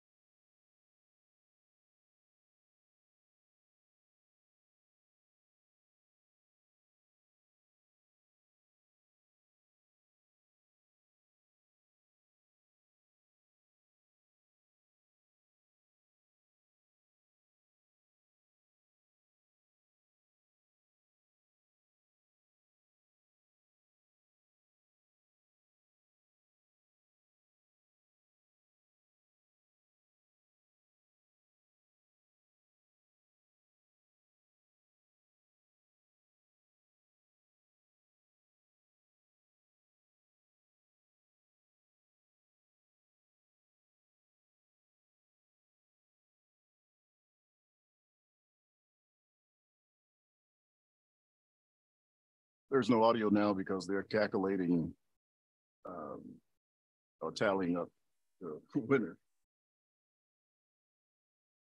which I'm not concerned about at all. My only concern is that truth is taught, and the number of people that are going to respond in a positive way to this message after this debate is over.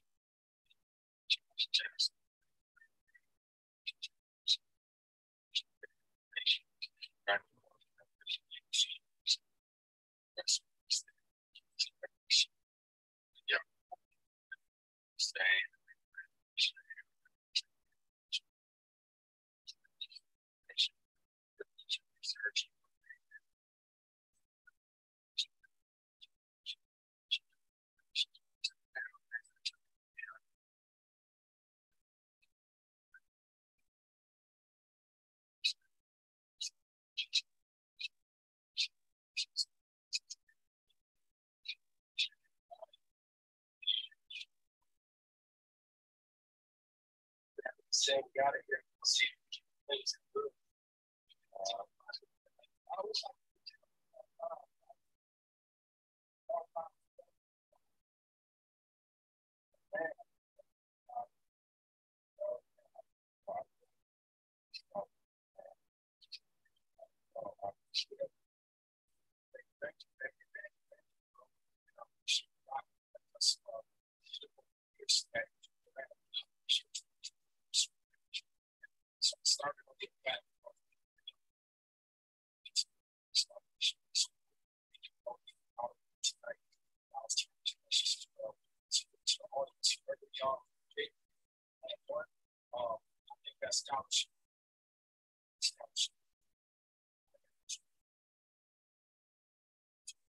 I want to thank you too, Manny. I appreciate you. Appreciate the level of professionalism you bring to the rooms.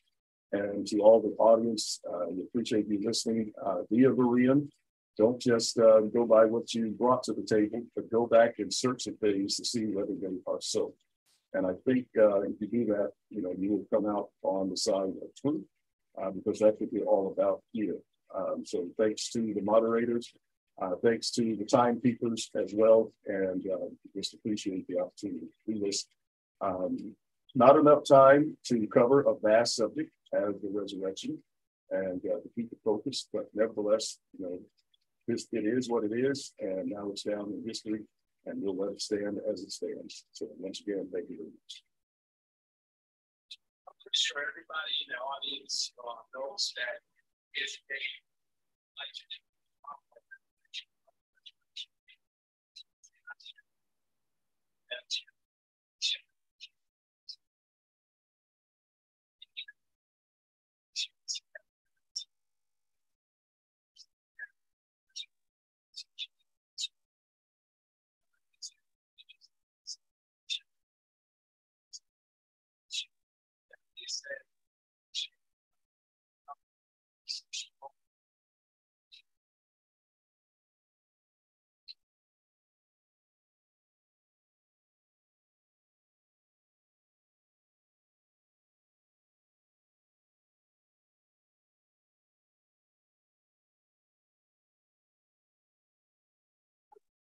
Well, I guess that's it. I'm going to close this room out for a minute, and unless you guys had any questions you want to throw at me, I'll maybe take notes on them. You can put them here, and then I will maybe I'll make some videos on them later on. So if you want to just line up a few questions, I'll try to copy them out and maybe do some videos. I got a lot of information to present as a result of this moving forward.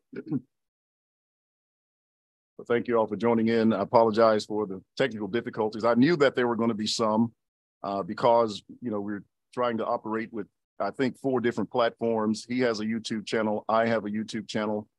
And we were on Clubhouse, which is an audio channel on our phones. And then I'm on Zoom. So, you know, with all of that going, trying to keep mics on and off and avoid the disturbances and everything, it was just a real challenge. And I wish we could have done it live. That would have eliminated a lot of that in some ways, but that's okay. It is what it is. All right, well, with that, thanks again for everyone being here. Just kind of look and see what took place. And Brother Hopkins, if you're still on, it's good to hear from you. I meant to say something to you earlier, but I certainly appreciate your being here. And hello, Shauna. See, I know there are a lot of people on here. If I start calling names, it'll just, I'll leave somebody out. So I'm going to leave it at that. All right. Well, I'm going to get out of here, take a little bit of a break, and let it be. Now, how do I do that? I think the first thing I do is go to Zoom and just end it there. Stop this.